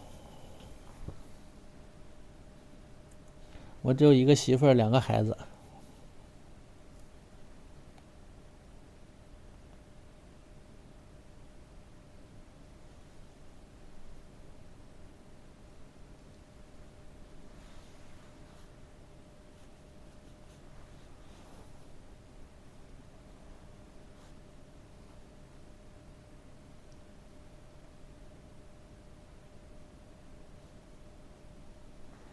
好，差不多了啊。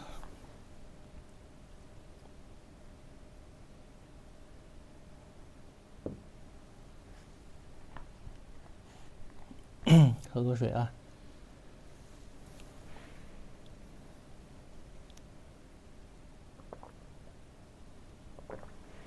对啊，两个宝宝啊，布针和莲子一对儿。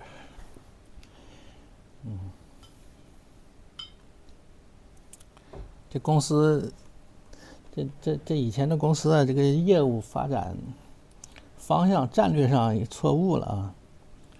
再来个什么，应该再开一个业务。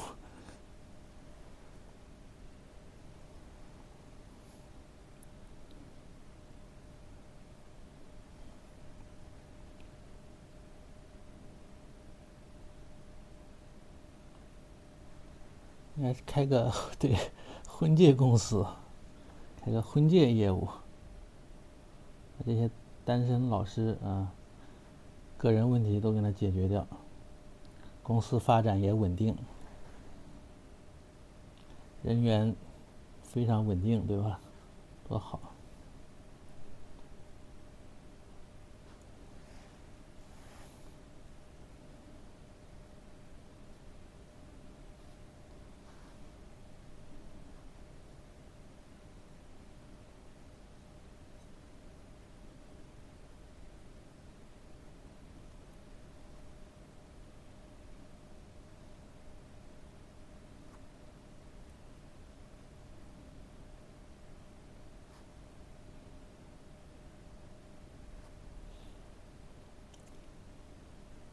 没关系啊，大家不要怕，我不会告诉他们的，我跟他们不是特别熟悉，因为之前他们都不在，我们跟他们不在一个地方，所以你们尽管聊，没事啊，我不会告密的。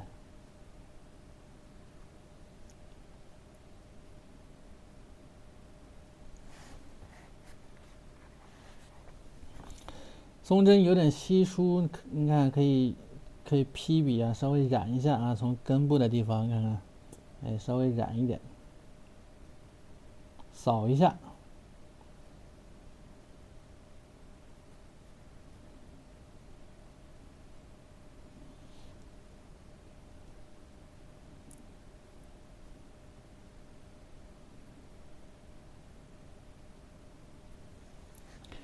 这上一堂课这个信息量太大了啊，都有点接受不了。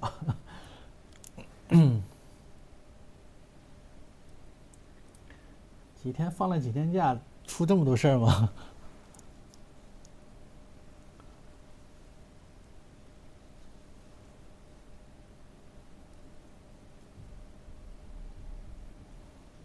你们太厉害了。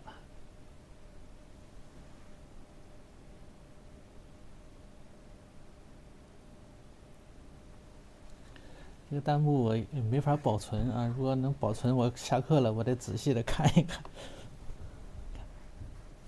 都没看清。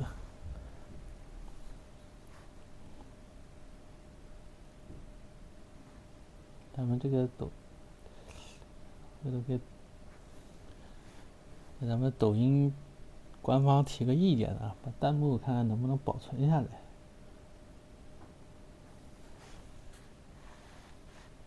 松针可以从里往外，也可以从外往里，你看看，这些起笔粗的地方就是从外往里画的啊，尖上细的地方呢就是从里往外画的。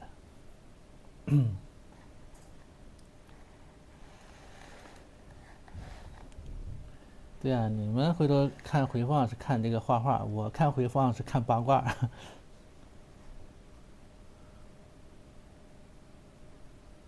但是没有啊，回放也没有这个。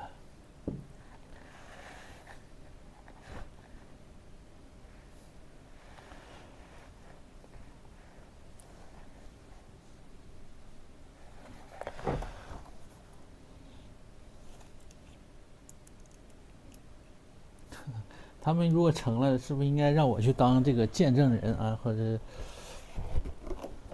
是在我的直播间里聊成的，对吧？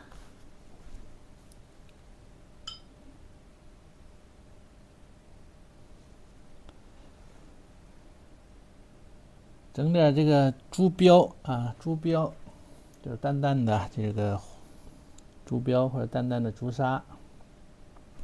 我们把这个鱼这一块稍微染一点呢，它的肚子这一块。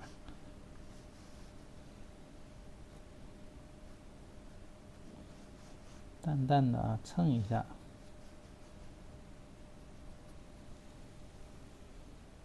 干了之后颜色有点浅，你看看眼睛这一块啊，回头再加重一点，还是有点浅的，有点浅。好，把这个丑橘啊，给它整体照一下颜色。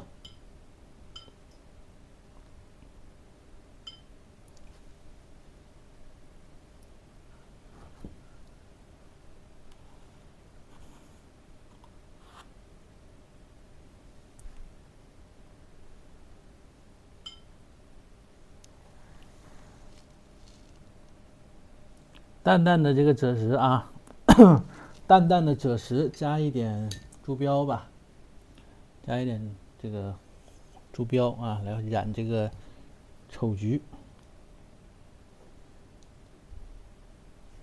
啊，到点了，喝口水啊，还是过年的感觉。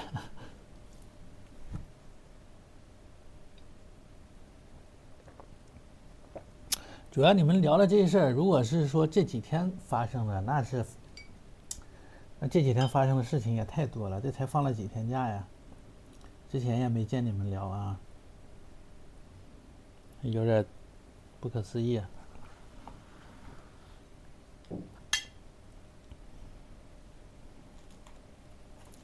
再来个土黄，有没有土黄啊？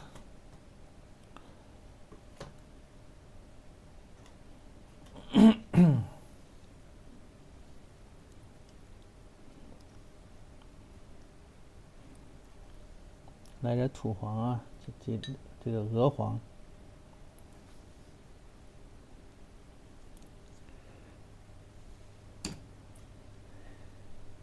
这还没，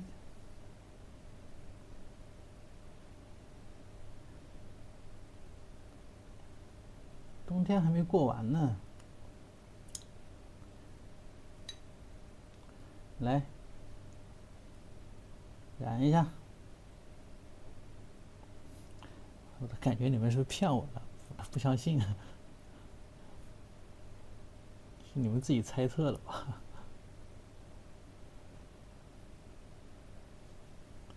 哎，这样染完之后就看着舒服多了啊！染点鹅黄，再加点这个珠标。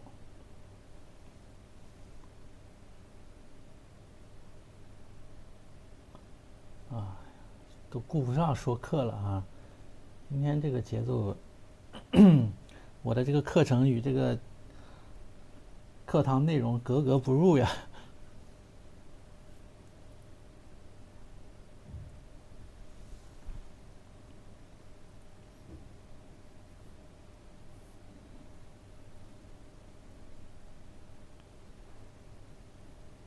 你们这看着表演，聊着八卦，是不是？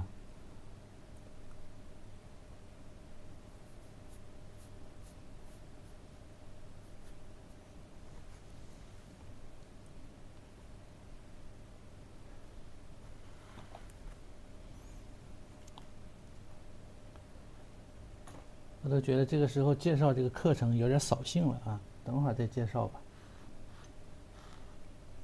大家先聊一会儿。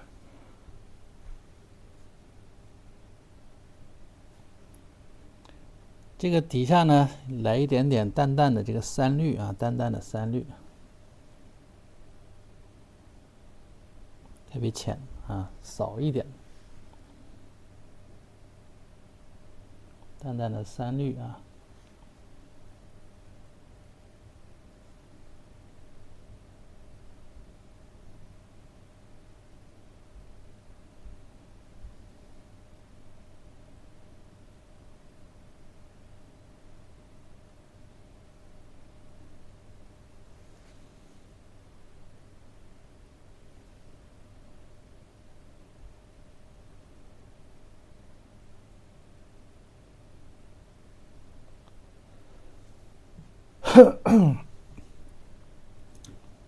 晚上好啊，月群同学，新来的同学，这是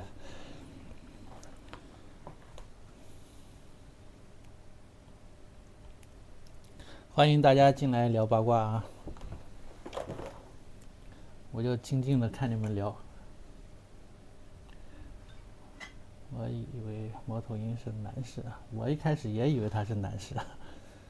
韩林老师的女朋友以前是学管的。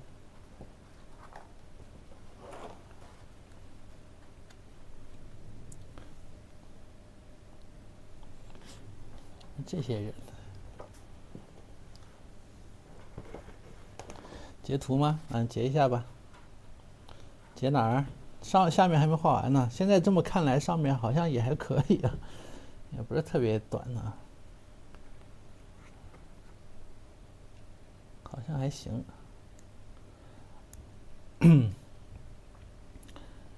文强老师在哪儿？文强老师好像在哪儿？我不能说啊，一说就违规了。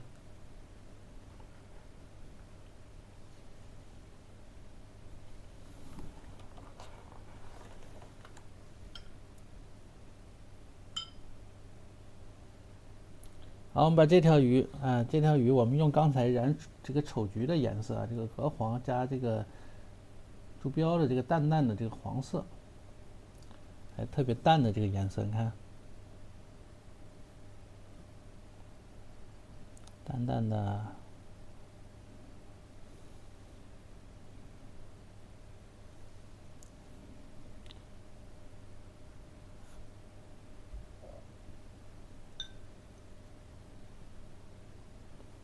鱼肚子部分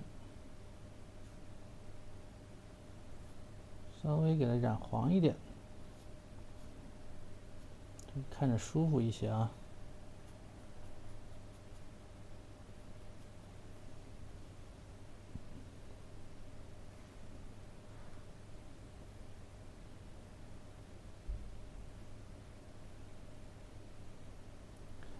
眼睛可以稍微再加一加颜色。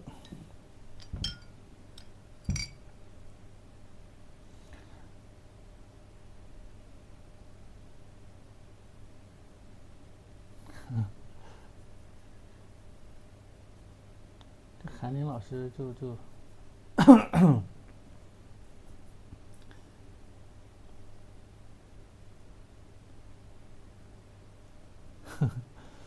己不好找对象啊。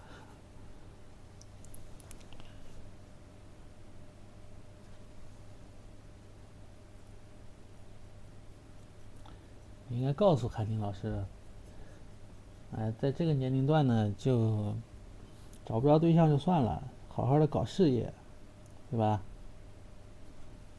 找什么对象呢？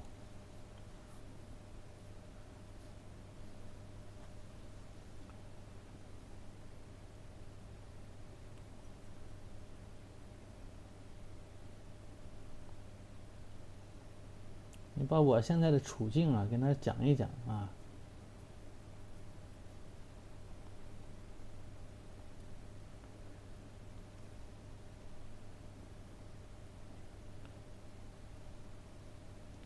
你告诉他，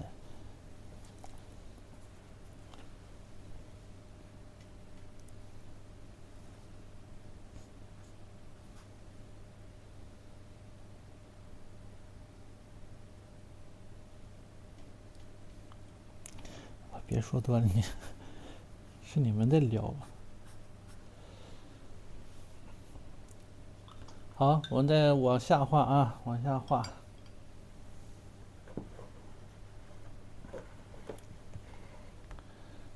就把我现在的这个处境嘛，就带着两孩子还有直播，对吧？告诉他们，他就不会想着找对象了，他就会觉得一个人挺好的，其实也。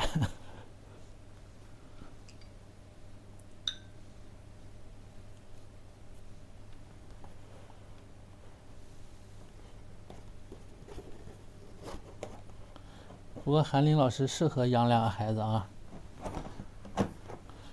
因为他老画这个小孩嘛，养两小孩这个搞创作也容易一些，现成的模特对吧？也从这方面讲呢，也适合。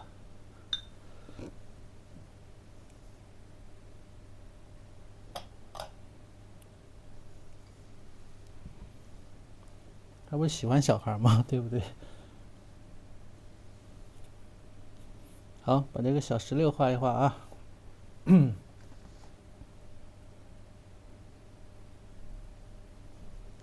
这时，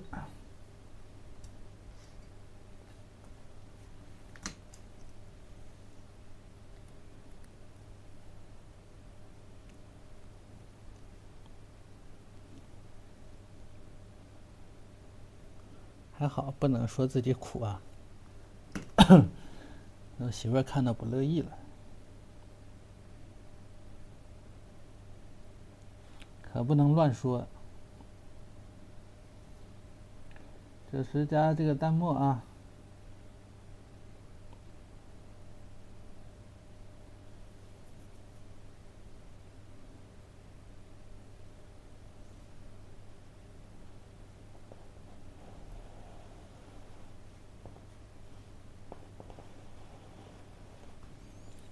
哎，底下石榴在这儿。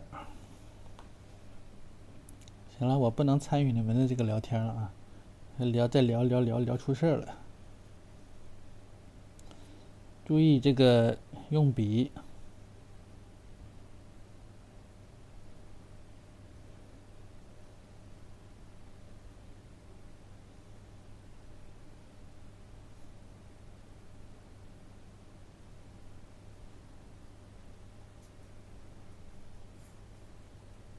哎，画完之后呢，现在是赭石加的这个淡墨啊，画完之后，哎，笔尖再蘸墨。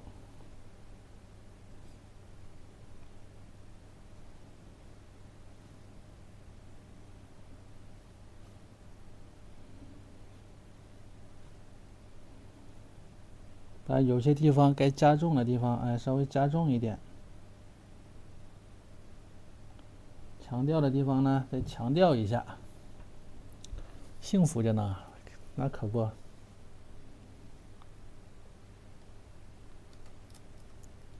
左手抱一个，右手抱一个。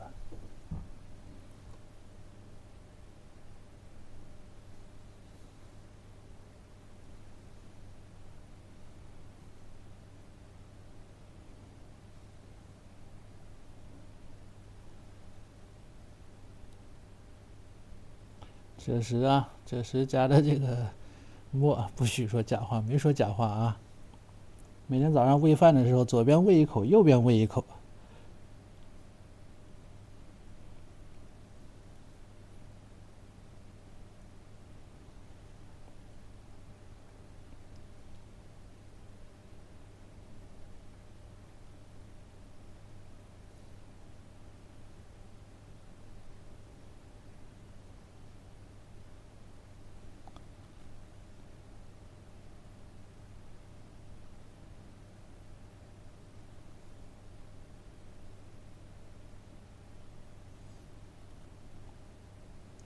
1岁多不得喂啊，不喂咋吃啊？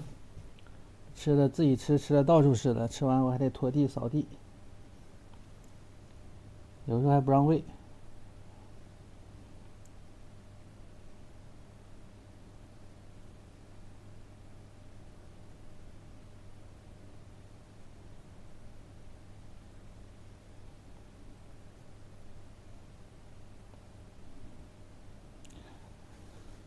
直播间咱不要打听年龄啊，虽然我已经结婚了，但不该问咱也别问。对，18岁这个不行啊，那违法了。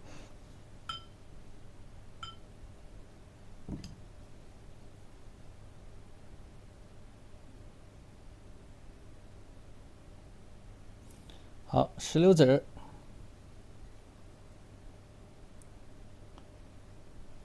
石榴籽儿要通透啊，所以底下先是一个淡淡的这么个颜色，笔尖呢再来一点重色啊，笔尖来一点重色，来点这个曙红啊，或者是曙红加一点点胭脂的这么个感觉啊，最好不要加胭脂，颜色有点深啊。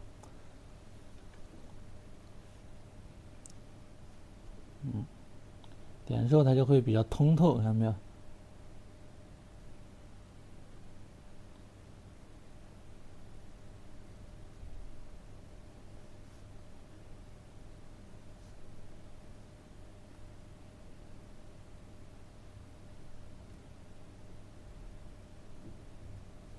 哎，注意这种层次感、包裹的感觉。然后呢，笔尖再蹭一点重色啊，有些地方啊可以再稍微再加重一点。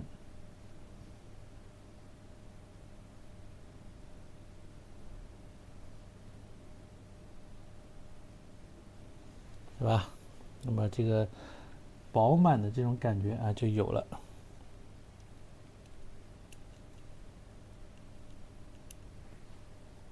底色是赭石啊，赭石加的淡墨呀，赭石加淡墨画的啊。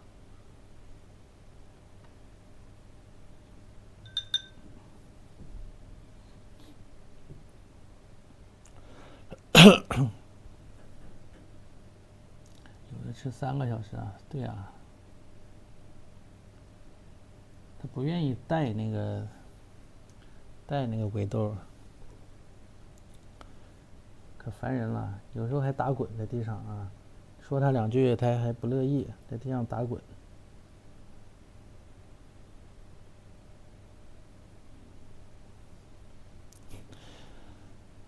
你们有碰到过这种情况的吗？怎么教育啊？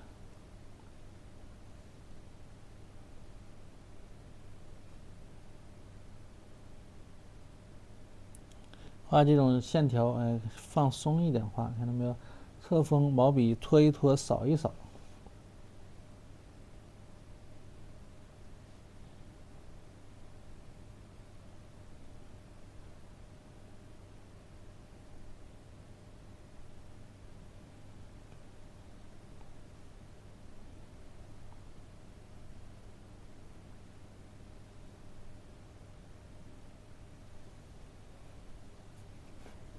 随他去啊！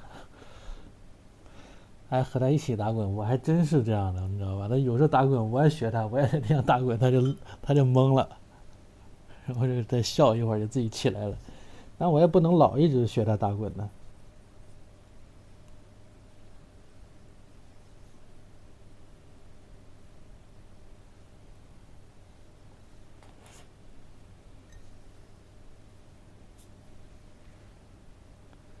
有时候我在地上打滚，他姐看我在地上打滚，他姐也在地上打滚，然后我们3个人都趴地上打滚。花青啊，花青，之前画松针的这个颜色啊，花青，加一点3绿也可以，不加也行啊。然后点一下16页啊，16页不要画太大啊，16页叶片呢还是相对来说它比较小啊，小而卷曲啊，其实真实的这个16页，啊不是特别的大啊。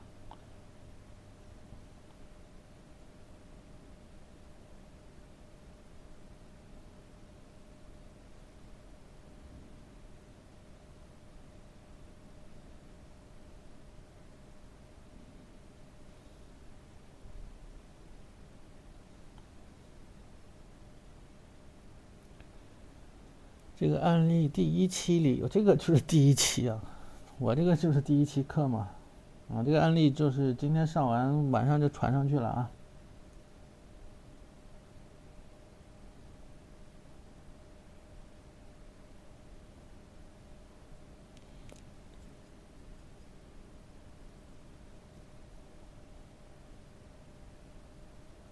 回头让韩林老师画个小孩打滚图啊。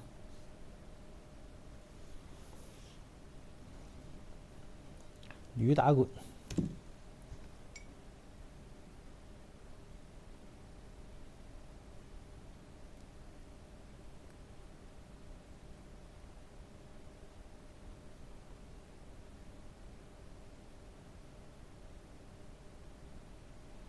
好，再把小叶片啊，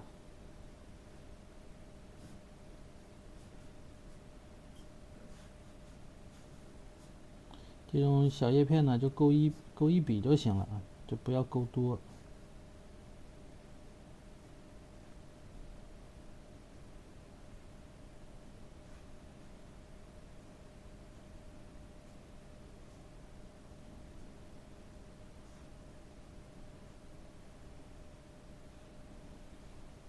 哎，别勾多。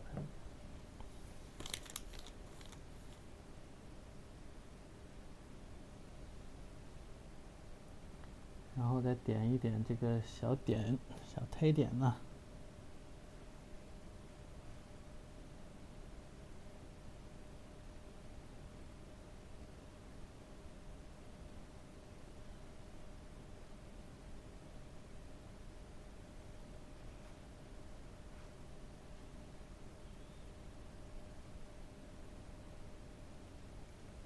是吧？这个就基本上啊，就这样，比较简单的。这张画其实内容是多一点，但是呢，整体所有的东西都是比较基础性的这种东西。张涵听的这个作品啊，就是，其实比较好上手啊。那么他画的小鸟，哎呀，这一笔加坏了，不应该加，加的效果还不好的。画蛇添足了啊，尾音这么大。好，旁边还有2个小冬笋啊，旁边还有2个小冬笋啊，给它画起来。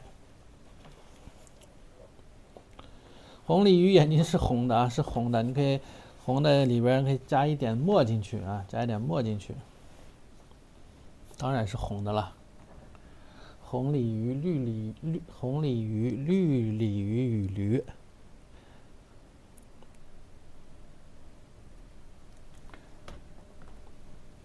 红鲤鱼、绿鲤鱼。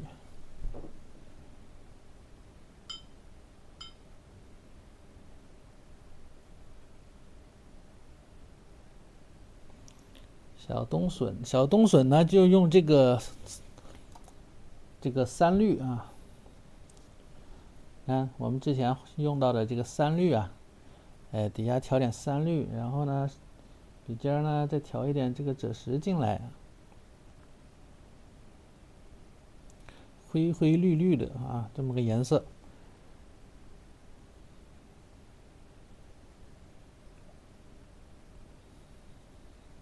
赭石偏多啊，3绿呢偏少一些。好，我们在这个石榴这个旁边，我们先来画这个冬笋啊。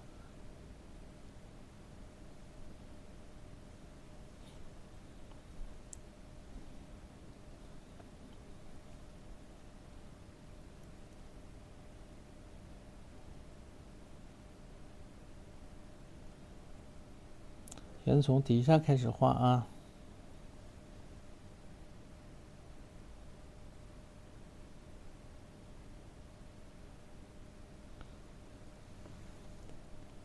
然后注意啊，它上面2片啊，一开始的这2片呢，它是颜色啊偏的，也可能要偏一点这种绿，对吧？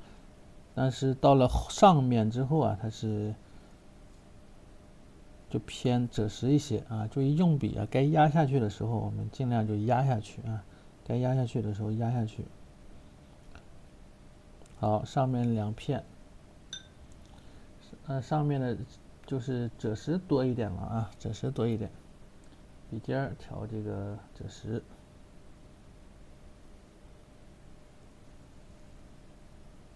来，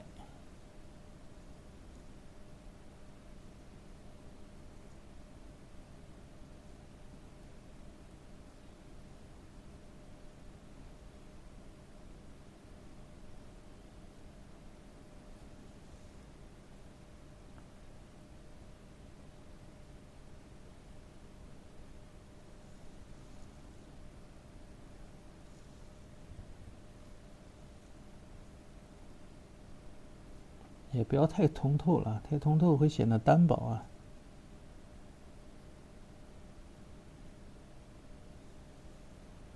中间要点黑，中间要勾一勾啊，稍微勾一勾。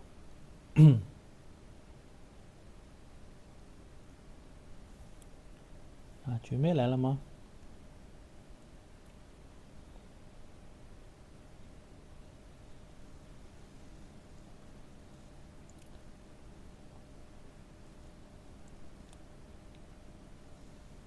现在画的是这个冬笋的。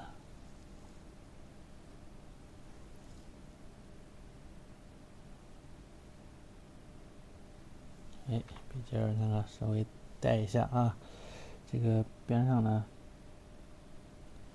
稍微带一带。没听到声音，有声音吗？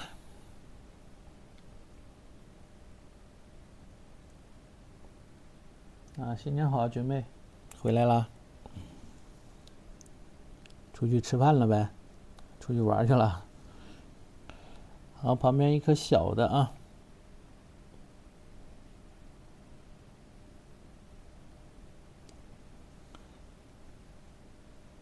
军妹应该是这个寒假应该过得挺愉快吧？你看都没有交作业啊。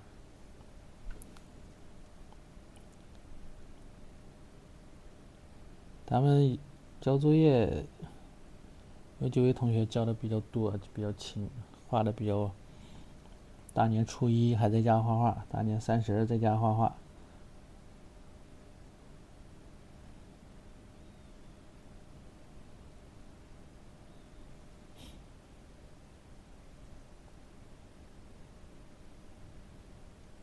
对呀，今天直播间是热闹非凡呢。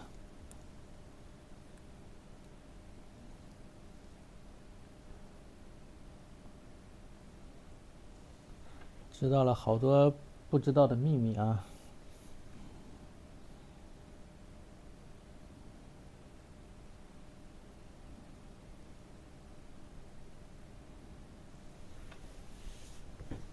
今天聊开心了是吧？如果你想知道有什么秘密呢，你可以购买老师的课程链接啊。那么课程回放里边，可以看看能不能找到一些蛛丝马迹，一个新的卖点。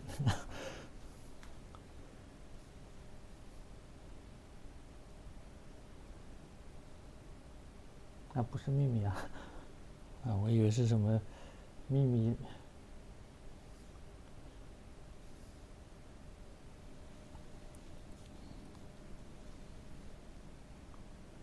好，那说错了啊，不是什么秘密啊，是今天晚上让他们瞎聊的内容。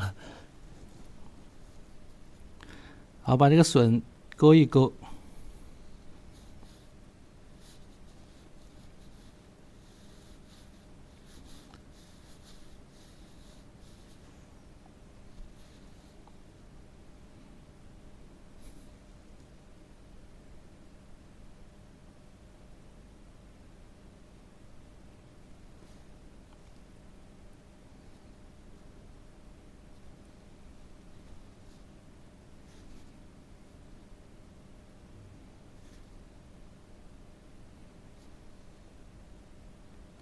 勾的时候趁湿了勾啊，趁湿了勾。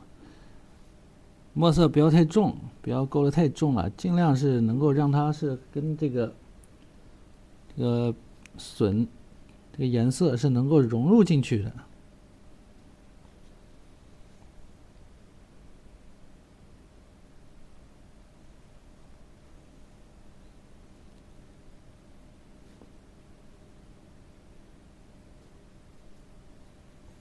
那么这种笋的这种体积感啊，这种饱满的这种感觉呢，需要我们这个用笔的时候啊，那么笔里边要通透啊，这颜色要通透，它才能画出来，它才能够达到这种饱满的效果。如果太平了啊，颜色搅和的太匀了，那么它是出不来的，画出来就比较板。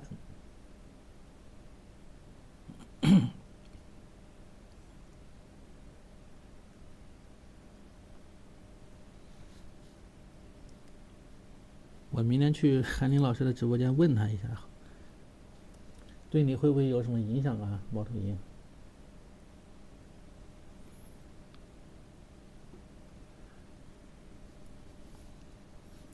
哦，明天我要上课是吧？哎呀，忘了。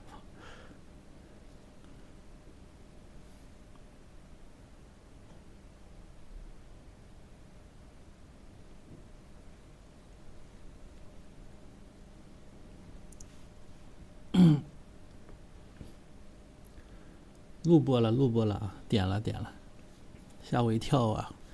你问我心里都虚了一下。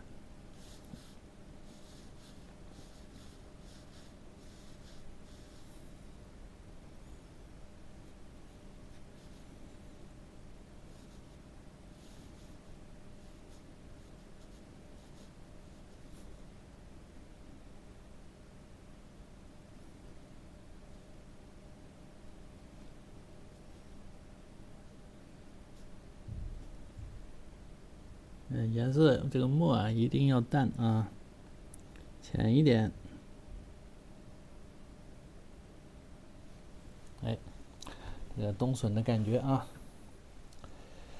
这一块我给它加点赭石啊，给它补救一下吧。这个跑出来了，阴的太厉害啊。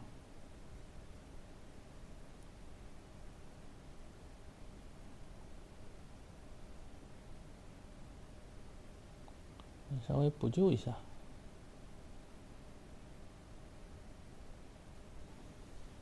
就这样吧。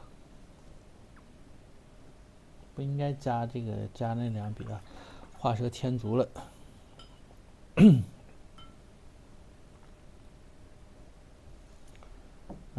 再截图啊，截哪一个？截这边吗？咱先截下面吧。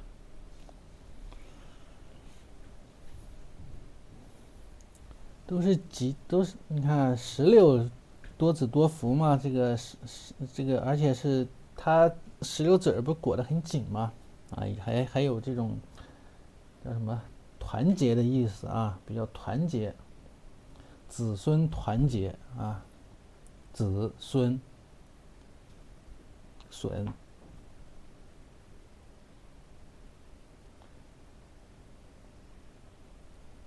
还是顺还是都可以啊，反正自己编呗，反正就是，对吧？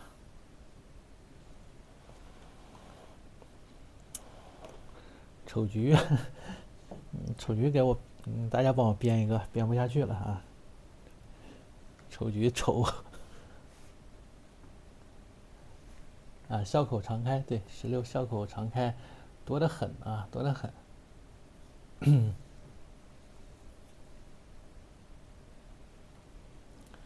哎，梅花、松柏，对吧？这个颜色有点太蓝了啊，可以稍微用淡墨，加点淡墨进去，再往里面。哎，橘子是吉，对，大吉，吉利的意思，对。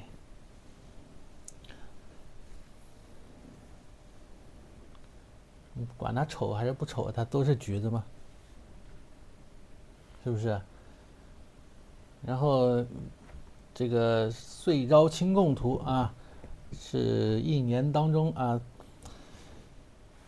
岁初的时候啊，年初的时候画的这么一幅作品，通常呢是寓意着这一整年呢大吉大利、顺顺利利的，对不对？那么这节课呢，当成一个新年礼物送给大家吧。啊，免费送给大家啊，加在咱们的课程回放里边。所以咱们的课程啊，到时候是远远要超过120节课的。虽然标了是120节课，其实是要多于120节课的啊，肯定是会是这样的。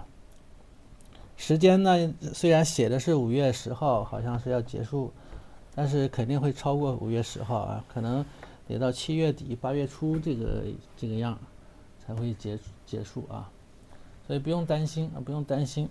有的同学一看，哎呀，5月20号就结束了，画不完呢，学不完呢，对不对？你不用担心啊，我也画不完，确实我也画不完，因为一开始没搞懂这个规则，时间定了就还不能改，还不让改，所以比较麻烦。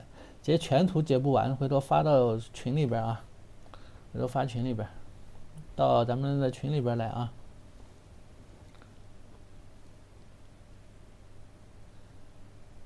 无以回报啊，无以回报，唯有奉上一张这个岁朝清供图。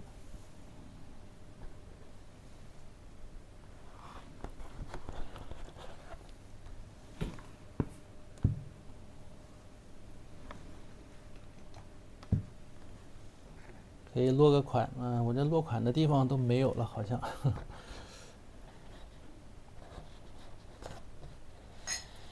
看回放挺好啊，看回放多好啊！回放里边今天的内容还精彩呀，这么多的八卦消息，真真假假，虚虚实实的。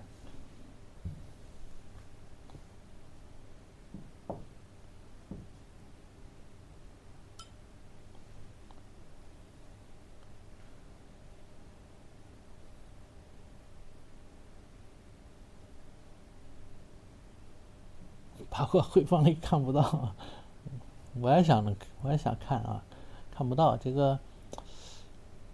哎，这个屏幕怎么能让它录下去呢？录不下去啊！八卦的这个地方录不到，只能录到咱们的画面内容。写一下吧，还是落一个款吧。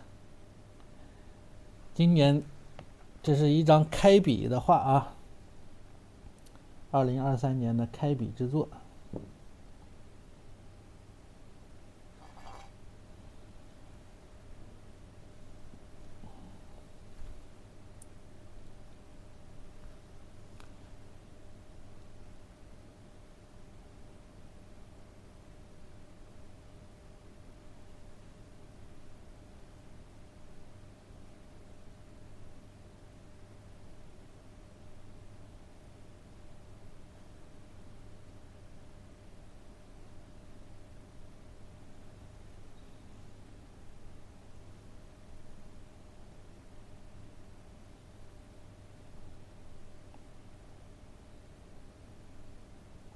岁朝清供，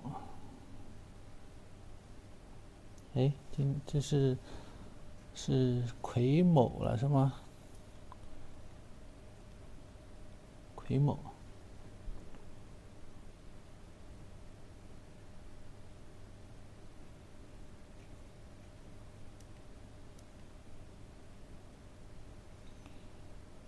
癸卯，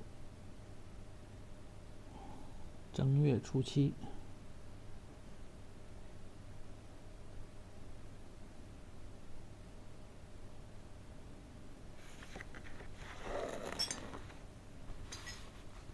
正月初七，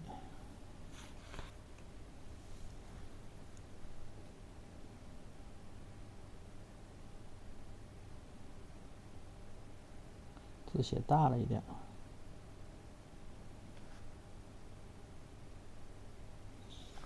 好，新年的开笔之作，好了。那么这张画呢，基本上就完整了啊，基本上就是一种完整的状态。盖2张吧。第一张画给它整得明明白白的啊。前面有几张画呀，也没有上传，到咱们那个资料库里边。之前，峨眉乔尼也提醒我好几回了啊。为啥没传呢？是因为有几张是用那个宣纸画的，特别不平，拍的不平。所以啊，我就没传啊，没拍。后来我就拿那个纸，给它压在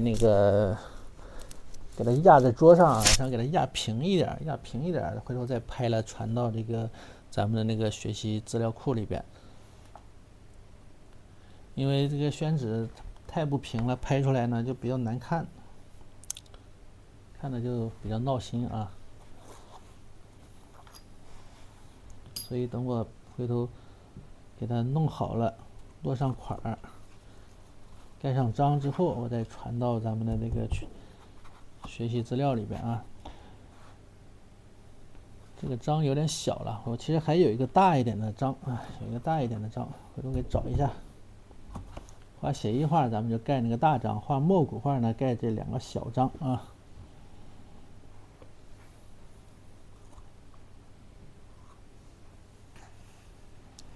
好，那么咱们的课程链接啊，今天在最后呢打个小广告啊，因为这个咱们的课程链接在咱们的这个小黄车1号链接啊，1号链接在里边。咱们所有的直播课程啊都会放到这个1号链接里边，所以1号链接它是这个里边课程是比较全的、比较全面的。它有墨骨，有写意啊，还有一些动物画。那么明天呢，我们就画这个，那就这么说好了，明天就画一个昭君出塞啊，画一个昭君出塞，画一个骆驼，然后带一个画动物，带一个人物啊，画骆驼送个昭君啊，画骆驼送个昭君。